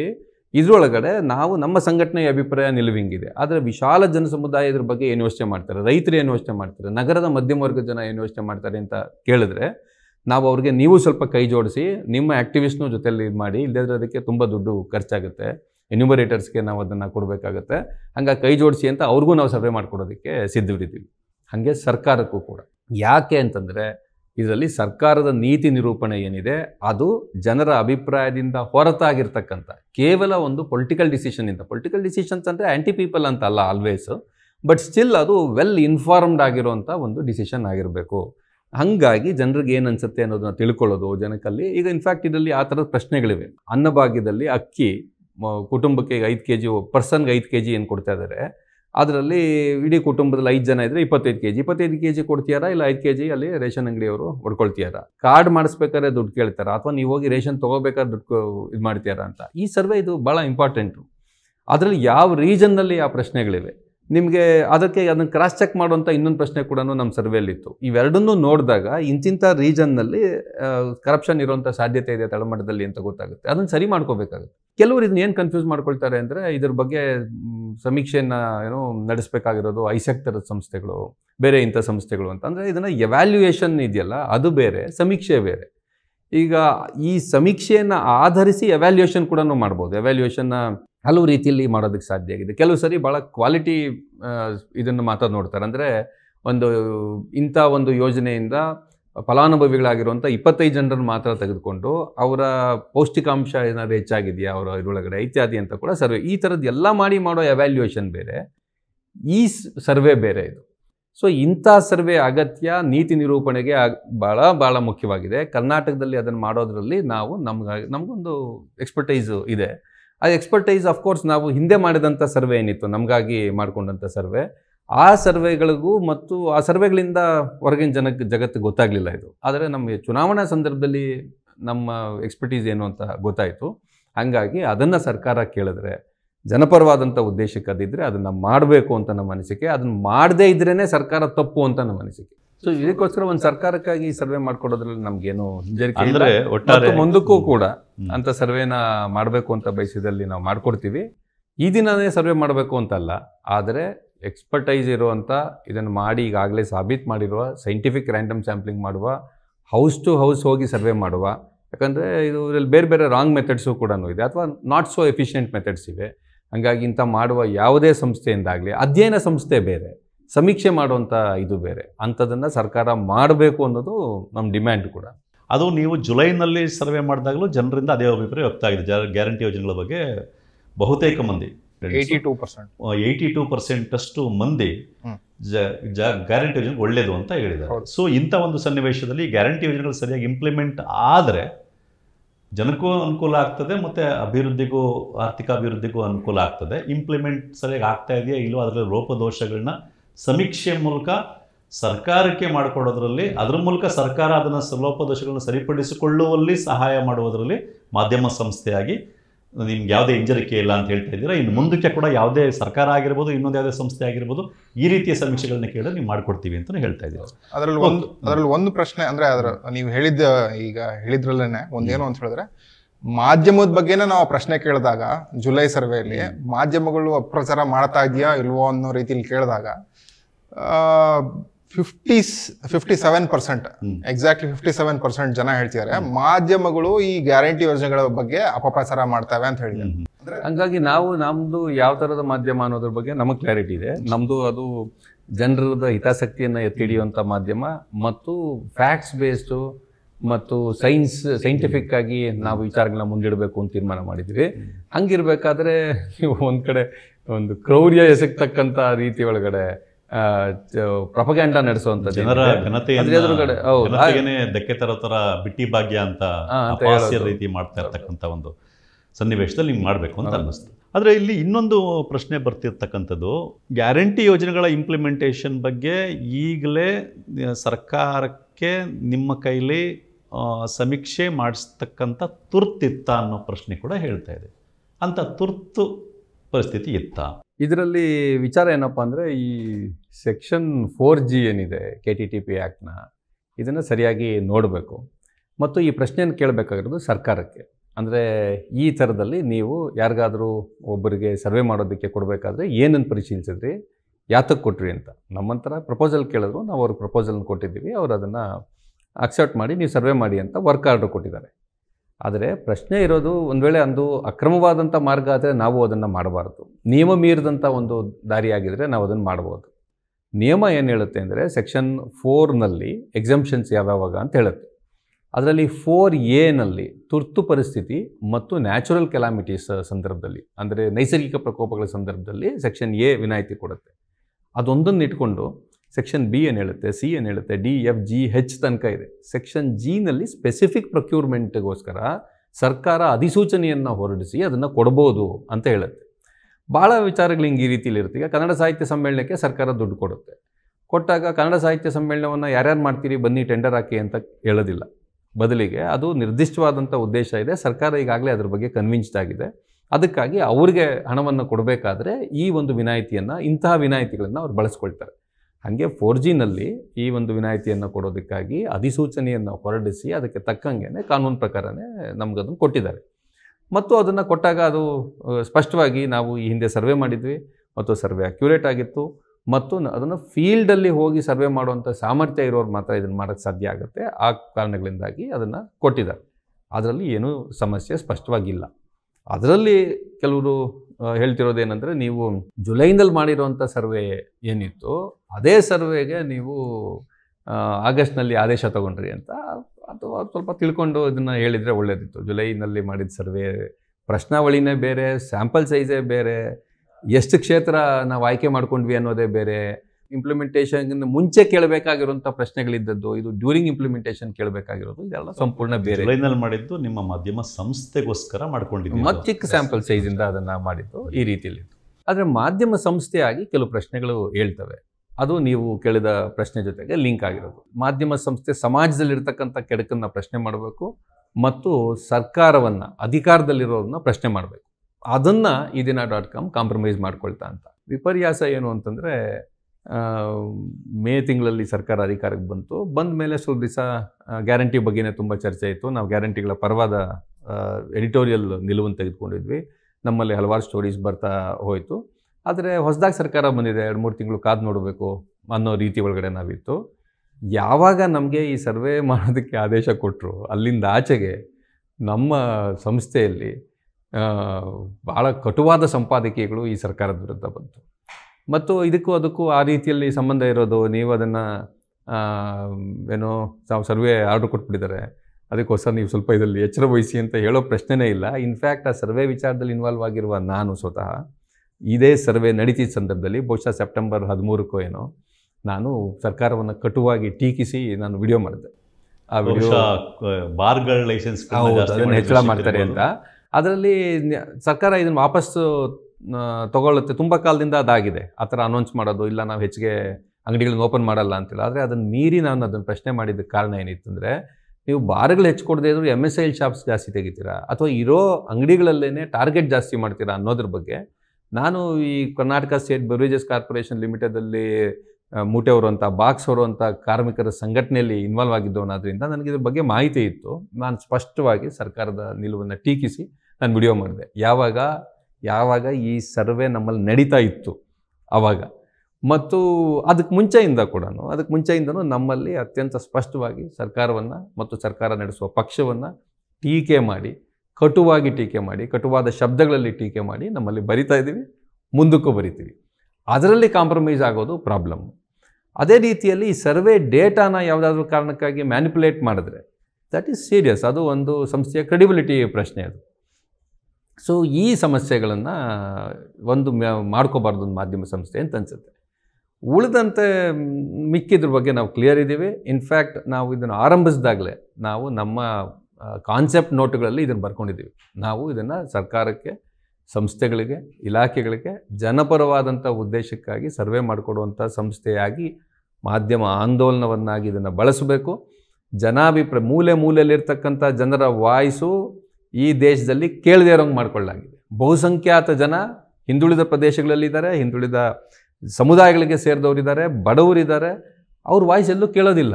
ನೀವು ಡೆಲ್ಲಿ ಅಥವಾ ಬೆಂಗಳೂರಿನ ರೂಮ್ಗಳಲ್ಲಿ ಕೂತು ನೇಷನ್ ವಾಂಟ್ಸ್ ಟು ನೋ ಅಂತ ಹೇಳಿದ್ರೆ ಇದು ಈ ದೇಶ ಹೇಳ್ತಿರೋದು ಅಂದರೆ ನೋ, ಅದಲ್ಲ.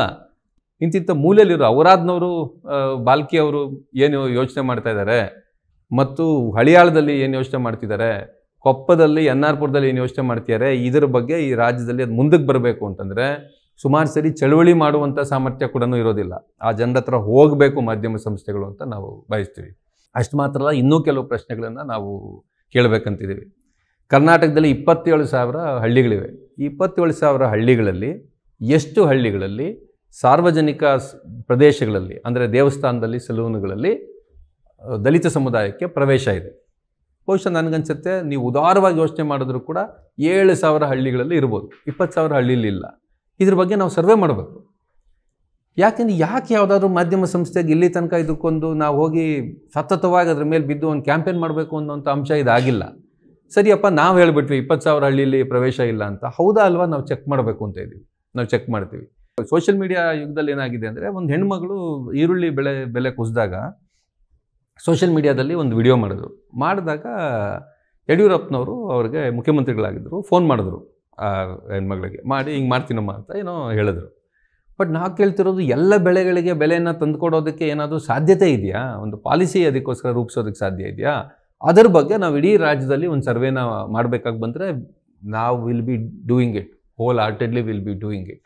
ಇದನ್ನು ನಾವು ಮಾಡ್ತೀವಿ ಅಂತ ನನ್ನ ಅನಿಸಿಕೆ. ವಾಸು ಅವರೇ, ನೀವು ಒಟ್ಟಾರೆಯಾಗಿ ಹಲವಾರು ವಿಷಯಗಳ ಬಗ್ಗೆ ಮಾತಾಡಿದ್ರಿ. ಮಾಧ್ಯಮ ಸಂಸ್ಥೆಯಾಗಿ ಯಾಕೆ ಸರ್ವೆಗಳು ಮಾಡ್ತಾ ಇದ್ದೀವಿ ಅಂತ ಹೇಳಿದ್ರಿ. ಸರ್ಕಾರದಿಂದ ಅನುದಾನ ಪಡೆದು ಸಮೀಕ್ಷೆ ಮಾಡೋ ಅವಶ್ಯಕತೆ ಇತ್ತಾ ಅನ್ನೋದಕ್ಕೂ ಕೂಡ ನೀವು ಉತ್ತರ ಹೇಳಿದ್ರಿ. ಆದರೆ ಇಲ್ಲಿ ಉತ್ತರ ಇನ್ನೂ ಹೇಳದೆ ಉಳ್ಕೊಂಡಂಥ ಒಂದು ಪ್ರಶ್ನೆ ಏನು ಅಂದರೆ, ಸರ್ಕಾರಕ್ಕೆ ಈ ಗ್ಯಾರಂಟಿ ಯೋಜನೆಗಳ ಬಗ್ಗೆ, ಇಂಪ್ಲಿಮೆಂಟೇಷನ್ ಬಗ್ಗೆ ಸಮೀಕ್ಷೆ ಮಾಡಲಿಕ್ಕೆ ತುರ್ತಾದ ಸನ್ನಿವೇಶ ಇತ್ತಾ?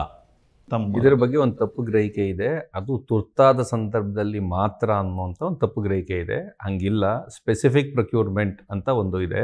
ಅಂದರೆ ಈಗ ಅಭಿಜಿತ್ ಬ್ಯಾನರ್ಜಿ ಮತ್ತು ಎಸ್ತರ್ ಡಫ್ಲೋ ಅವರಿಂದ ನಾವು ಒಂದು ಸಮೀಕ್ಷೆ ಅಥವಾ ಒಂದು ಸಮೀಕ್ಷೆ ಅಲ್ಲ, ಎವ್ಯಾಲ್ಯೂಯೇಷನ್ ಮಾಡಿಸ್ಬೇಕು ಅಂತ ಸರ್ಕಾರ ಅಂದ್ಕೊಂಡಾಗ 20 ಜನ ನೊಬೆಲ್ ಲಾರೆಟ್ಸು ಇದನ್ನ ಹಾಕಿ ಅಪ್ಲಿಕೇಶನ್ ಹಾಕಿ ಅಂತ ಹೇಳೋದಿಲ್ಲ. ಒಂದು ನಿರ್ದಿಷ್ಟವಾದಂಥ ಸಂಸ್ಥೆ ಒಂದು ಕಾರ್ಯಕ್ರಮ ಮಾಡ್ತಿರುತ್ತೆ, ಸರ್ಕಾರ ಅವ್ರಿಗೆ ಒಂದು ಅನುದಾನ ಕೊಡಬೇಕು ಅಂತ ಅಂದ್ಕೊಳ್ಳುತ್ತೆ. ನಮ್ದು ಅನುದಾನ ಅಲ್ಲ, ಆ್ಯಕ್ಚುಲಿ ಇದು ಅನುದಾನನೂ ಅಲ್ಲ, ದೇಣಿಗೆನೂ ಅಲ್ಲ. ಬದಲಿಗೆ ಇದು ನಾವು ಮಾಡ್ತಿರೋಂಥ ಕೆಲಸಕ್ಕೆ ಫೀಸ್, ಅದು ಅಷ್ಟೇನೇ ಇದೆ. ಒಂದು ಹೇಳಬೇಕಿತ್ತು ಏನೋ ಅಂತ ಹೇಳಿದ್ರೆ, ನಾವು ಪ್ಲ್ಯಾನ್ ಮಾಡ್ಕೊಂಡಿದ್ದೇನು ಅಂತ ಹೇಳಿದ್ರೆ, ಪ್ರತಿ ತಿಂಗಳು ಒಂದೊಂದು ಸರ್ವೆ ಮಾಡ್ತೀವಿ ಅಂತ. ಕೃಷಿ ಸಂಬಂಧಪಟ್ಟಂಗೆ, ಆರೋಗ್ಯ ಸಂಬಂಧಪಟ್ಟಂಗೆ, ಏನೋ ಎಜುಕೇಷನ್ ಸಂಬಂಧಪಟ್ಟಂಗೆ ಪ್ರತಿ ತಿಂಗಳು ನಾವು ಸರ್ವೆ ಮಾಡ್ಕೊಂಡು ಹೋಗ್ತಿದ್ದೀವಿ. ಆ್ಯಕ್ಚುಲಿ ಆ ಕೆಲಸನ ಬಿಟ್ಟು ನಾವು ಈ ಕೆಲಸ ಮಾಡ್ತಾ ಇದ್ದೀವಿ. ಅಂದರೆ ನಮಗೆ ಅಂದರೆ ವಾಸವ್ರು ಆಗಲೇ ಹೇಳ್ದಂಗೆ ಇದು ಒಂದು ನಿರಂತರ ಪ್ರಕ್ರಿಯೆಯಾಗಿ ಜನಾಭಿಪ್ರಾಯ ಏನಿದೆ ಅಂತ ತಿಳ್ಕೊಳ್ಳೋಕೆ ನಮ್ಮದೇ ಒಂದೊಂದು ಏನೋ ಇವುಗಳಿದೆ, ಸಬ್ಜೆಕ್ಟ್ಗಳಿದೆ. ಆ ಸಬ್ಜೆಕ್ಟ್ ಮೇಲೆ ನಾವು ಸರ್ವೆಗಳು ಮಾಡಬೇಕು ಅಂತ ನಾವು ವಿ ಆಲ್ರೆಡಿ ಹ್ಯಾಡ್ ಪ್ಲ್ಯಾನ್. ಕ್ವಶನೇರ್ಸ್ ಎಲ್ಲ ಪ್ರಿಪೇರ್ ಆಗಿತ್ತು. ಬಟ್ ನಾವು ಅಂದರೆ ಇದು ಬಂದಾಗ ಅಂದರೆ ಇದು ದೊಡ್ಡದು ಇದೆ, ಅಂದರೆ almost 1 lakh sample size. It's challenging. ಇದನ್ನು ಮಾಡೋಣ ಅಂತ ನಾವು ಇದನ್ನು ತಗೊಂಡ್ವಿ. ಕಡೆಯದಾಗಿ ಒಂದು ಪ್ರಶ್ನೆ, ಈ 4 ತಿಂಗಳು ಏನು ಸರ್ವೆ ಮಾಡ್ತಾ ಇದ್ದೀರಾ ನೀವು, ಇದರಿಂದ eedina.com ಸಂಸ್ಥೆಗೆ ಕೋಟಿಗಟ್ಟಲೆ ಕೋಟಿ ಹಣ ಸಿಗ್ತಾ ಇದೆ ಅಂತ ಇದು ಮಾಡ್ತಾ ಇದ್ದಾರೆ. ನೀವು ಪ್ರತಿ ತಿಂಗಳು 25,000 ಸ್ಯಾಂಪಲ್ ಸೈಜ್ ಅಂತ ಹೇಳ್ತಾ ಇದ್ದೀರಾ, 4 ತಿಂಗಳು ಮಾಡ್ತೀನಿ ಅಂತ ಹೇಳ್ತಾ ಇದ್ದೀರಾ ಸರ್ಕಾರಕ್ಕೋಸ್ಕರ. ಇದರಿಂದ ನಿಮಗೆ ನಿಜಕ್ಕೂ ಎಷ್ಟು ಕೋಟಿ ಸಿಗ್ತಾ ಇದೆ? ಸೊ ಇದರಲ್ಲಿ ಬರೀ ಸರ್ವೆಯಿಂದ ಕೋಟಿ ಅಲ್ಲ, eedina.comಗೆ ಈಗಾಗಲೇ 1.5-2 ವರ್ಷದಿಂದ ಕೋಟಿ ಬಂದಿದೆ ಅಂತ ಭಾಳ ಜನ ಅಂದ್ಕೊಂಡಿದ್ದಾರೆ, ಅದನ್ನು ಹೇಳ್ತಾ ಇದ್ದಾರೆ. ಬರತ್ತಾಗಲೇ ಬೆಂಗಳೂರಿನಲ್ಲಿ AC ರೂಮ್ನಲ್ಲಿ ಕೂತು ನಾವು ತೀರ್ಮಾನ ಮಾಡೋಕ್ಕೆ ಬರಲ್ಲ ಅಂದಾಗ ನಾನು ನಿಮ್ಮಿಬ್ಬರು ಮುಖ ನೋಡ್ತಾ ಇದ್ದೆ. ಇಬ್ಬರ ಮುಖದಲ್ಲೂ ಬೆವರು ಹರಿತಾ ಇತ್ತು, ಯಾಕಂದರೆ ಇಲ್ಲಿ AC ಇಲ್ಲ ಅಂತ. ಸೊ AC ಹಾಕ್ಸ್ಕೊಳ್ಳೋ ಪರಿಸ್ಥಿತಿ ಈ ಸ್ಟುಡಿಯೋಗೆ ಇಲ್ಲ. ಹಂಗಾಗಿ ಇದು ಇರುತ್ತೆ, ಇದು ಸಹಜ. ನಾವು ಈ ಸಂಸ್ಥೆ ಶುರು ಮಾಡಿದಾಗ ಏನಿತ್ತಂದರೆ ಸಮಾಜದಲ್ಲಿ ಒಂದಿದೆ, ಅಂದರೆ ಸಿಕ್ಕಾಪಟ್ಟೆ ದುಡ್ಡಿರೋರು ಏನನ್ನಾದರೂ ಮಾಡಿದ್ರೆ ಅದನ್ನು ಸಹಜ ಅಂತ ಪರಿಗಣಿಸ್ತಾರೆ. ಆದರೆ ಒಂದು ಸ್ವಲ್ಪ ಮಹತ್ವಾಕಾಂಕ್ಷಿಯಾಗಿರ್ತಕ್ಕಂಥ ಯೋಜನೆಗಳನ್ನು ದೊಡ್ಡ ಪ್ರಮಾಣದಲ್ಲಿ ದುಡ್ಡು ಇಲ್ಲದವರು ಮಾಡುವ ಪ್ರಯತ್ನ ಮಾಡಿದಾಗ ಅದ್ರ ಬಗ್ಗೆ ತುಂಬ ಅನುಮಾನಗಳು ಬರ್ತವೆ. ಆದರೆ ಸಾರ್ವಜನಿಕ ಜೀವನದಲ್ಲಿರೋವಂಥವ್ರು ಯಾರೇ ಇರಲಿ ಅವರು ಉತ್ತರದಾಯಿಗಳಾಗಿರಬೇಕು. ಅದೆಲ್ಲೂ ಏನು ಅಂತ ಅದು ಹಂಗಿಲ್ಲದೆ ನಮ್ಗೆ ಯಾರೂ ಪ್ರಶ್ನೆ ಕೇಳಬಾರ್ದು ಅಂತ ಏನು ಹೇಳೋಕ್ಕಿಲ್ಲ. ಬಟ್ ಏನೋ ಒಂದು ಸ್ವಲ್ಪ ಅದಕ್ಕೆ ಒಂದು ಸ್ವಲ್ಪನಾದರೂ ಬೇಸ್ ಇರಬೇಕು ಅಂತ ಅಷ್ಟೇ. ಅದೆಲ್ಲ ಹೇಳ್ತಿರೋ ಅಷ್ಟು ದುಡ್ಡಲ್ಲಿ ನಮಗೊಂದು 10% ಆದರೂ ಇದ್ದಿದ್ರೆ ನಾವು ಇನ್ನೂ ಸ್ವಲ್ಪ ಚೆನ್ನಾಗಿ ನಡೆಸ್ಬೋದಾಗಿತ್ತು ಈ ಸಂಸ್ಥೆನ ಅಂತ ಅನಿಸುತ್ತೆ. ಅದೇನೇ ಇರಲಿ, ಇಲ್ಲಿ ಈ ಸರ್ವೆಗೆ ಸಂಬಂಧಪಟ್ಟಂಗೆ ಇದು 25,000 ಸ್ಯಾಂಪಲ್ ಸೈಜ್ನ ಒಂದು ಸರ್ವೆ ಮಾಡಿದ್ರೆ ನಮಗೆ 25 ಲಕ್ಷ ರೂಪಾಯಿ ಏನು ಕೊಡ್ತೀರ, ಅಲ್ಲಿ ಟ್ಯಾಕ್ಸು ಎಲ್ಲ ಕಟ್ಟಾಗಿ ಎಷ್ಟೋ ಸಿಗುತ್ತೆ. ಇದು ಯಾವುದ್ಯಾವುದಕ್ಕೆಲ್ಲ ಖರ್ಚಾಗುತ್ತೆ ಅಂತ ನಾವು ನೋಡಬೇಕು. ಒಂದು ನಮಗೂ ಕೂಡ ಮುಂಚೆ ಸ್ವಲ್ಪ ನಮಗೂ ಈಗ 1.5 ವರ್ಷದಿಂದ ನಾವು ಸರ್ವೆನ ಸತತವಾಗಿ ಮಾಡ್ತಾ ಬಂದಿದ್ದೀವಿ. ಆರಂಭದಲ್ಲಿ ಸರ್ವೆ ಮಾಡೋಕ್ಕೆ ಹೊರಟಾಗ ನಾವು ಆಗ್ತಾಯಿದ್ದ ಪ್ರಶ್ನೆಗಳಲ್ಲಿ ತುಂಬ ಆ ಪ್ರಶ್ನೆ ಎಲ್ಲ ಕೇಳಿಬಿಡ್ತೀವಿ, ವಾಪಸ್ ಉತ್ತರ ಬಂದಾಗ ಅದನ್ನ ಎಲ್ಲಿ ಅನಲೈಸ್ ಮಾಡೋದು ಅಂತ ಗೊತ್ತಾಗ್ತಿರ್ಲಿಲ್ಲ. ಈಗ ನಮ್ಗೆ ಅದರಲ್ಲಿ ಎಕ್ಸ್ಪರ್ಟೈಸ್ ಬಂದಿದೆ. ಅದಕ್ಕೆ ಆ ಥರದ ತಜ್ಞರು ಕೂತ್ಕೊಂಡು ಪ್ರಶ್ನಾವಳಿಯನ್ನು ಚೆನ್ನಾಗಿ ರೂಪಿಸ್ಬೇಕು. ಆಮೇಲೆ ನೀವು ಪೂರ್ತಿ ಟ್ರೈನಿಂಗ್ ಮಾಡಬೇಕು. ನಾವು ಟ್ರೈನಿಂಗ್ ಮಾಡಿದಾಗ ನಮ್ಮ ಎಲ್ರಿಗೂ ಭಾಳ ಸ್ಪಷ್ಟವಾಗಿ ನಾವು ಸರ್ಕಾರಕ್ಕಾಗಿ ಟ್ರೈನಿಂಗ್ ಮಾಡ್ತೀವಿ ಮತ್ತು ಇದಕ್ಕೆ ನಮಗೆ ದುಡ್ಡು ಬರುತ್ತೆ ಅಂತ ಹೇಳಿದ್ದೀವಿ. ಹೌದೌದು ಹೇಳಿದೆ. ಮತ್ತು ಯಾಕಂದರೆ ಸರ್ವೆ ಪ್ರತಿ ವಾರ ತಿಂಗಳು ನೀವು ಮಾಡ್ಸೋಕ್ಕಾಗಲ್ಲ ಹಂಗೆ ವಾಲಂಟಿಯರ್ಸ್ ಕೈಯಲ್ಲಿ. ಅದೊಂದು ಸರ್ವೆ ಫೆಟೀಗ್ ಬರುತ್ತೆ ಮತ್ತು ಜನರ ಹತ್ರ ಹೋಗಿ ಪ್ರಶ್ನೆ ಕೇಳೋದು ಈಸಿ ಅಲ್ಲ. ಮತ್ತು ಬೆಂಗಳೂರಿನಲ್ಲಂತೂ ಇಂಪಾಸಿಬಲ್ ನೀವು ಅದನ್ನು ಮಾಡೋಕ್ಕೆ. ನೀವು ಹೈರ್ ಮಾಡಬೇಕಾಗತ್ತೆ ಬೇರೆ ಇವ್ರನ್ನ, ಮತ್ತು ಅದನ್ನು ಕ್ರಾಸ್ ಚೆಕ್ ಮಾಡಬೇಕಾಗತ್ತೆ ಅವ್ರು ಮಾಡಿದಾರಾ ಇಲ್ವಾ ಅಂತ. ಕ್ರಾಸ್ ಚೆಕ್ಗೆ ನಮಗೆ 10 ಬೇರೆ ವಿಧಾನಗಳಿವೆ. ಅಂದರೆ ಸರ್ವೆ ಬಂದ ತಕ್ಷಣ ಅವತ್ತಿನ ದಿವಸ ಸಾಯಂಕಾಲ ಭರತ್ ಮತ್ತು ಅವ್ರ ಟೀಮು ಕೂತ್ಕೊಂಡು ಇದರಲ್ಲಿ not so good data, suspicious data ಅಂತೀವಿ, ಸಂದೇಹಾಸ್ಪದವಾದಂಥ ಡೇಟಾ, ಅದನ್ನು ತೆಗಿಬೇಕಾಗತ್ತೆ. ತೆಗೆದು ಆ ಜಾಗಕ್ಕೆ ಬೇರೆ ಟೀಮ್ನ ಕಳಿಸ್ಬೇಕಾಗತ್ತೆ. ನಮ್ಮ ಕೋಆರ್ಡಿನೇಟರ್ಗೆ ಹೇಳ್ಬೇಕಾಗತ್ತೆ ಹಿಂಗಲ್ಲ ಹಿಂಗೆ ಅಂತ. ಮತ್ತು ಕೆಲವರಿಗೆ ಅವ್ರದ್ದೇ ತಾಲೂಕಿನಲ್ಲಿ ಅವರು ಮಾಡಬೇಕಾದ್ರೆ ಅವ್ರಿಗೆ ಮಿನಿಮಮ್ TADA ಒಂದು ಇದಕ್ಕೆ 250 ರೂಪಾಯಿ ಅಂತ ಕೊಡ್ತೀವಿ ಅಂದ್ಕೊಳ್ಳಿ. ಬಟ್ ಅವ್ರು ಪಕ್ಕದ ತಾಲೂಕು ಹೋಗ್ಬೇಕಾಗತ್ತೆ, ಕೆಲವು ಸರಿ ಪಕ್ಕದ ಜಿಲ್ಲೆಗೆ ಹೋಗ್ಬೇಕಾಗತ್ತೆ. ಮತ್ತು ಈ ಎನ್ಯೂಮರೇಟರ್ಸ್ ಮೇಲ್ಗಡೆ ಯಾರು ಇರ್ತಾರೆ ಅವ್ರನ್ನ ನಾವು ಫುಲ್ ಟೈಮ್ ಎಂಪ್ಲಾಯ್ ಮಾಡಿ ಅವ್ರಿಗೆ ಸ್ಯಾಲ್ರಿ ಕೊಡಬೇಕಾಗತ್ತೆ. ಇವೆಲ್ಲ ಆದಮೇಲೆ ನಮಗೆ ಒಂದು ಸ್ವಲ್ಪ ದುಡ್ಡಾದರೂ ಉಳಿಬೋದು ಅಂತ ನಾವೊಂದು ಅರೌಂಡ್ 6 to 7% ಅದು ಟೋಟಲ್ ಕಾಸ್ಟ್ ಉಳಿಯುತ್ತೆ. ಅದರಲ್ಲಿ ಇನ್ನೊಂದು ಸ್ವಲ್ಪ ಉಳಿದ್ರೆ ಇನ್ನೂ ಒಳ್ಳೆಯದು ಅಂತ ನಮಗಿತ್ತು. ಆದರೆ ಈ ಟ್ಯಾಕ್ಸಿನ ಲೆಕ್ಕಾಚಾರ ನಾವು ಸರಿಯಾಗಿ ಹಾಕಿರಲಿಲ್ಲ ಅಂತ ಅನಿಸುತ್ತೆ. ಅದಕ್ಕೆ ಅದರಲ್ಲೂ ಕೂಡ ನಮ್ಗೆ ಅಷ್ಟು ಸಿಗ್ತಾ ಇಲ್ಲ. ಬಟ್ ಏನಾಗ್ಬಿಡುತ್ತೆ, 1 ಕೋಟಿ ರೂಪಾಯಿ ಅಂತ ಕೋಟಿ ಅಂತ. ಹೌದೌದು, 1 ಲಕ್ಷ ಜನರನ್ನ 4 ತಿಂಗಳ ಅವಧಿಯಲ್ಲಿ ಮಾತನಾಡಿಸ್ಬೇಕು. ಕೆಲವು ಸಾರಿ ಅದೇ ಸರ್ವೆ ರಿಪೀಟ್ ಮಾಡಬೇಕು. ಟ್ರೈನಿಂಗು ಇದು ಇವೆಲ್ಲ ಏನಿರುತ್ತೆ ಇದು ಅರ್ಥ ಆಗಿದೆ. ನಾವು ಇನ್ಫ್ಯಾಕ್ಟ್ ಏನು ಕೇಳಿದ್ವಿ ಅಂದರೆ, ನೀವು ಅಡ್ವಾನ್ಸ್ ಕೊಡದೇ ಇದ್ದರೆ ನಮ್ಗೆ ಅದು ಮಾಡೋಕ್ಕೆ ಆಗಲ್ಲ, ಯಾಕಂದ್ರೆ ನಮ್ಮ ಹತ್ರ ಆ ರೀತಿಯಲ್ಲಿ ಹಣ ಇಲ್ಲ ಅಂತ. ಹಾಗಾಗಿ ಅದು ಕೋಟಿಗಳ ಕತೆ. ಏನು ಹೇಳೋದು. ಸೊ ಇದರಲ್ಲಿ 100 ಕೋಟಿ ಇರೋವಂಥವ್ರದ್ದು ಮಾಡಿದಾಗ ಅವ್ರು ಏನೇ ಮಾಡಿದ್ರು, ಅವ್ರು ಒಳ್ಳೆ ಬಟ್ಟೆ ಹಾಕಿದ್ರೆ ಅಥವಾ ಒಳ್ಳೆ ಗಾಡೀಲಿ ಓಡಾಡ್ತಾ ಇದ್ರೆ ಜನರಿಗೆ ಓಕೆ ದುಡ್ಡಿದೆ ಅಂತ, ಇದರಲ್ಲಿ ಅವರು ಪುಣ್ಯವಂತರು ಅಂತಲೂ ಇರ್ಬೋದು. ಆಸ್ತಿ ಅದೃಷ್ಟವಂತರು ಅಂತ. ಇದು ಮಾಸ್ತಿಯವರ ಕಥೆಗಳಲ್ಲಿ ಶ್ರೀಮಂತರ ಕುರಿತಾಗಿ ಅವರು ಭಾಳ ಪುಣ್ಯವಂತರು, ಅವರ ಮನೆಯಲ್ಲಿ ಆಳು ಕಾಳುಗಳಿಗೆ ಕೊರತೆ ಇಲ್ಲ ಅಂತೇಳಿ ಇತ್ತಂತೆ. ಅದಕ್ಕೆ ಲಂಕೇಶ್ವರು ಅದನ್ನು ಬರೀತಾ ಅದು ಯಾಕೋ ಸ್ವಲ್ಪ ಕಿರಿಕಿರಿ ಆಗ್ತಾ ಇದೆ. Of course all wealth is wealth ಅಂತ, ಎಲ್ಲ ಸಂಪತ್ತು ಕೂಡ ಯಾರಿಂದನೂ ಲೂಟಿ ಹೊಡೆದಿದ್ದೆ ಅನ್ನೋದು ಸ್ವಲ್ಪ ಅತಿರೇಕದಿರ್ಬೋದು, ಆದರೆ ಸಿಕ್ಕಾಪಟ್ಟೆ ದುಡ್ಡಿರೋರ್ನೆಲ್ಲ ಪುಣ್ಯವಂತರು ಅನ್ನೋಕ್ಕೆ ಆಗಲ್ಲ ಅಂತ. ಸೊ ನಮ್ಮಲ್ಲಿ ಆ ಥರದ್ದು ಇದಿರುತ್ತೆ. ಹಾಗಾಗಿ ನೀವು ಇಂಥದ್ದೊಂದು ಹೆಂಗೆ ಮಾಡಿದ್ರಿ, ಯಾರೋ ಪುಣ್ಯಾತ್ಮರು ಒಂದು ಬಿಲ್ಡಿಂಗ್ನಲ್ಲಿ ನಿಮಗೊಂದು ಮೀಡಿಯಾ ಸಂಸ್ಥೆ ಮಾಡ್ಕೊಳ್ಳಿ, ನನಗೊಂದಷ್ಟು ಕಾಲ ಬಾಡಿಗೆ ಕೇಳಲ್ಲ ಅಂತ ಹೇಳಿದರೆ ಅದನ್ನ ನಡೆಸಿದಾಗ ಏನು ಇಂಥ ಬಿಲ್ಡಿಂಗಲ್ಲಿ ಮಾಡ್ತಾ ಇದ್ದೀರಾ ಅಂತ ಇದೆಲ್ಲ ಇದೆ. ಒಂದು ರೀತಿಯಲ್ಲಿ ಮನುಷ್ಯ ಸಹಜವಾದ್ದು ಕೂಡ ಅಂತ ನನಗೆ ಅನಿಸುತ್ತೆ. ಒಟ್ಟಾರೆ ಸ್ನೇಹಿತರೆ, ಏನು ಈದಿನ ಮಾಧ್ಯಮ ಸಂಸ್ಥೆ ತನ್ನ ಒಂದು ಜವಾಬ್ದಾರಿಯ ಭಾಗವಾಗಿ ಸಮೀಕ್ಷೆಗಳನ್ನ ನಡೆಸ್ತಾ ಇತ್ತು, ಅದ್ರ ಬಗ್ಗೆ ಕೆಲವು ಪ್ರಶ್ನೆಗಳು ಬಂದಿದ್ವು. ಹಾಗಾಗಿ ಅದನ್ನು ನಾವು ಆ ಪ್ರಶ್ನೆಗಳಿಗೆ ಉತ್ತರಗಳನ್ನ ಪಡಿಬೇಕಾಗಿದ್ದು ನಮ್ಮ ಜವಾಬ್ದಾರಿ ಅಂತ ಹೇಳಿ ಇವತ್ತು ಡಾಕ್ಟರ್ ವಾಸು ಮತ್ತು ಭರತ್ ಅವ್ರನ್ನ ಆ ಪ್ರಶ್ನೆಗಳಿಗೆ ಉತ್ತರ ಕೇಳಿ ಪಡ್ಕೊಳ್ಳುವಂಥ ಪ್ರಯತ್ನವನ್ನು ಮಾಡಿದ್ದೀವಿ. ಮತ್ತು ಈ ಒಂದು ಸಂಬಂಧಪಟ್ಟ ಹಾಗೆ ಇನ್ಯಾವುದೇ ಒಂದು ಪ್ರಶ್ನೆಗಳು, ಮತ್ತೊಂದು ಸಲಹೆಗಳು, ಮತ್ತೊಂದು ಏನೇ ಇದ್ದರೂ ತಾವು ಈ ವಿಡಿಯೋದ ಕಾಮೆಂಟ್ ಬಾಕ್ಸಲ್ಲಿ ಕೂಡ ಅದನ್ನು ಹಾಕ್ಬೋದು.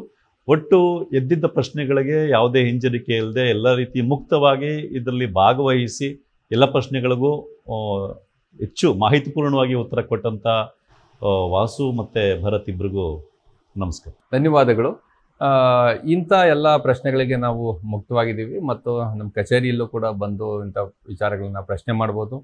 ಮತ್ತು ನಾವು ಈ ಒಂದು ವಿಡಿಯೋದ ಕೆಳಗಡೆ ಡಿಸ್ಕ್ರಿಪ್ಷನ್ನಲ್ಲಿ ನಮ್ಮ ಇಮೇಲ್ನು ಕೂಡ ನಿಮಗೆ ಹಾಕಿರುತ್ತೆ. ಇಂಥ ಎಲ್ಲ ಪ್ರಶ್ನೆ ಕೇಳ್ಬೋದು. ಯಾವುದೇ ಮಾಧ್ಯಮ ಸಂಸ್ಥೆ ಪ್ರಶ್ನೆಗೆ ಅತೀತ ಅಲ್ಲ, ಆದರೆ ವಾಸ್ತವ ಏನು ಅನ್ನೋದನ್ನು ಅರಿತುಕೊಳ್ಳುವಂಥ ಪ್ರಯತ್ನವನ್ನು ಪ್ರಾಮಾಣಿಕವಾಗಿ ಎಲ್ಲರೂ ಮಾಡಬೇಕು ಅಂತ ಅನಿಸ್ತದೆ. ಇಂಥ ಸಮೀಕ್ಷೆಗಳನ್ನ ನಾವು ಮುಂದಕ್ಕೂ ಮಾಡ್ತೀವಿ ಮತ್ತು ಯಾವುದೇ ಅಕಾಡೆಮಿಕ್ ಸಂಸ್ಥೆ, ರಿಸರ್ಚ್ ಸಂಸ್ಥೆ, ಸರ್ಕಾರ ಅಥವಾ ಇನ್ಯಾವುದೇ ಸಂಘಟನೆ ಅವರು ಸತ್ಯವನ್ನು ತಿಳಿಬೇಕು, ಜನಾಭಿಪ್ರಾಯವನ್ನು ತಿಳಿಬೇಕು ಅಂತ ಬಯಸಿದರೆ, ಜನಪರವಾದ ಹಿತಾಸಕ್ತಿ ಅದರ ಹಿಂದೆ ಇದ್ದರೆ ಆ ಸರ್ವೆಯನ್ನು ಮುಂದಕ್ಕೂ ಕೂಡ eedina.com ಮಾಡುತ್ತೆ, ನಿಯಮಬದ್ಧವಾಗಿ, ಕಾನೂನುಬದ್ಧವಾಗಿ, ವೈಜ್ಞಾನಿಕವಾಗಿ. ನಮಸ್ಕಾರ. ಮತ್ತಷ್ಟು ವಿಶೇಷ ವಿಡಿಯೋಗಳನ್ನು ನೋಡಲು ಮತ್ತು ಹೊಸ ವಿಡಿಯೋಗಳ ಬಗ್ಗೆ ತಿಳಿಯಲು eedina.com ಯೂಟ್ಯೂಬ್ ಚಾನೆಲ್ ಸಬ್ಸ್ಕ್ರೈಬ್ ಮಾಡಿ ಮತ್ತು ಬೆಲ್ ಐಕಾನ್ ಕ್ಲಿಕ್ ಮಾಡಿ.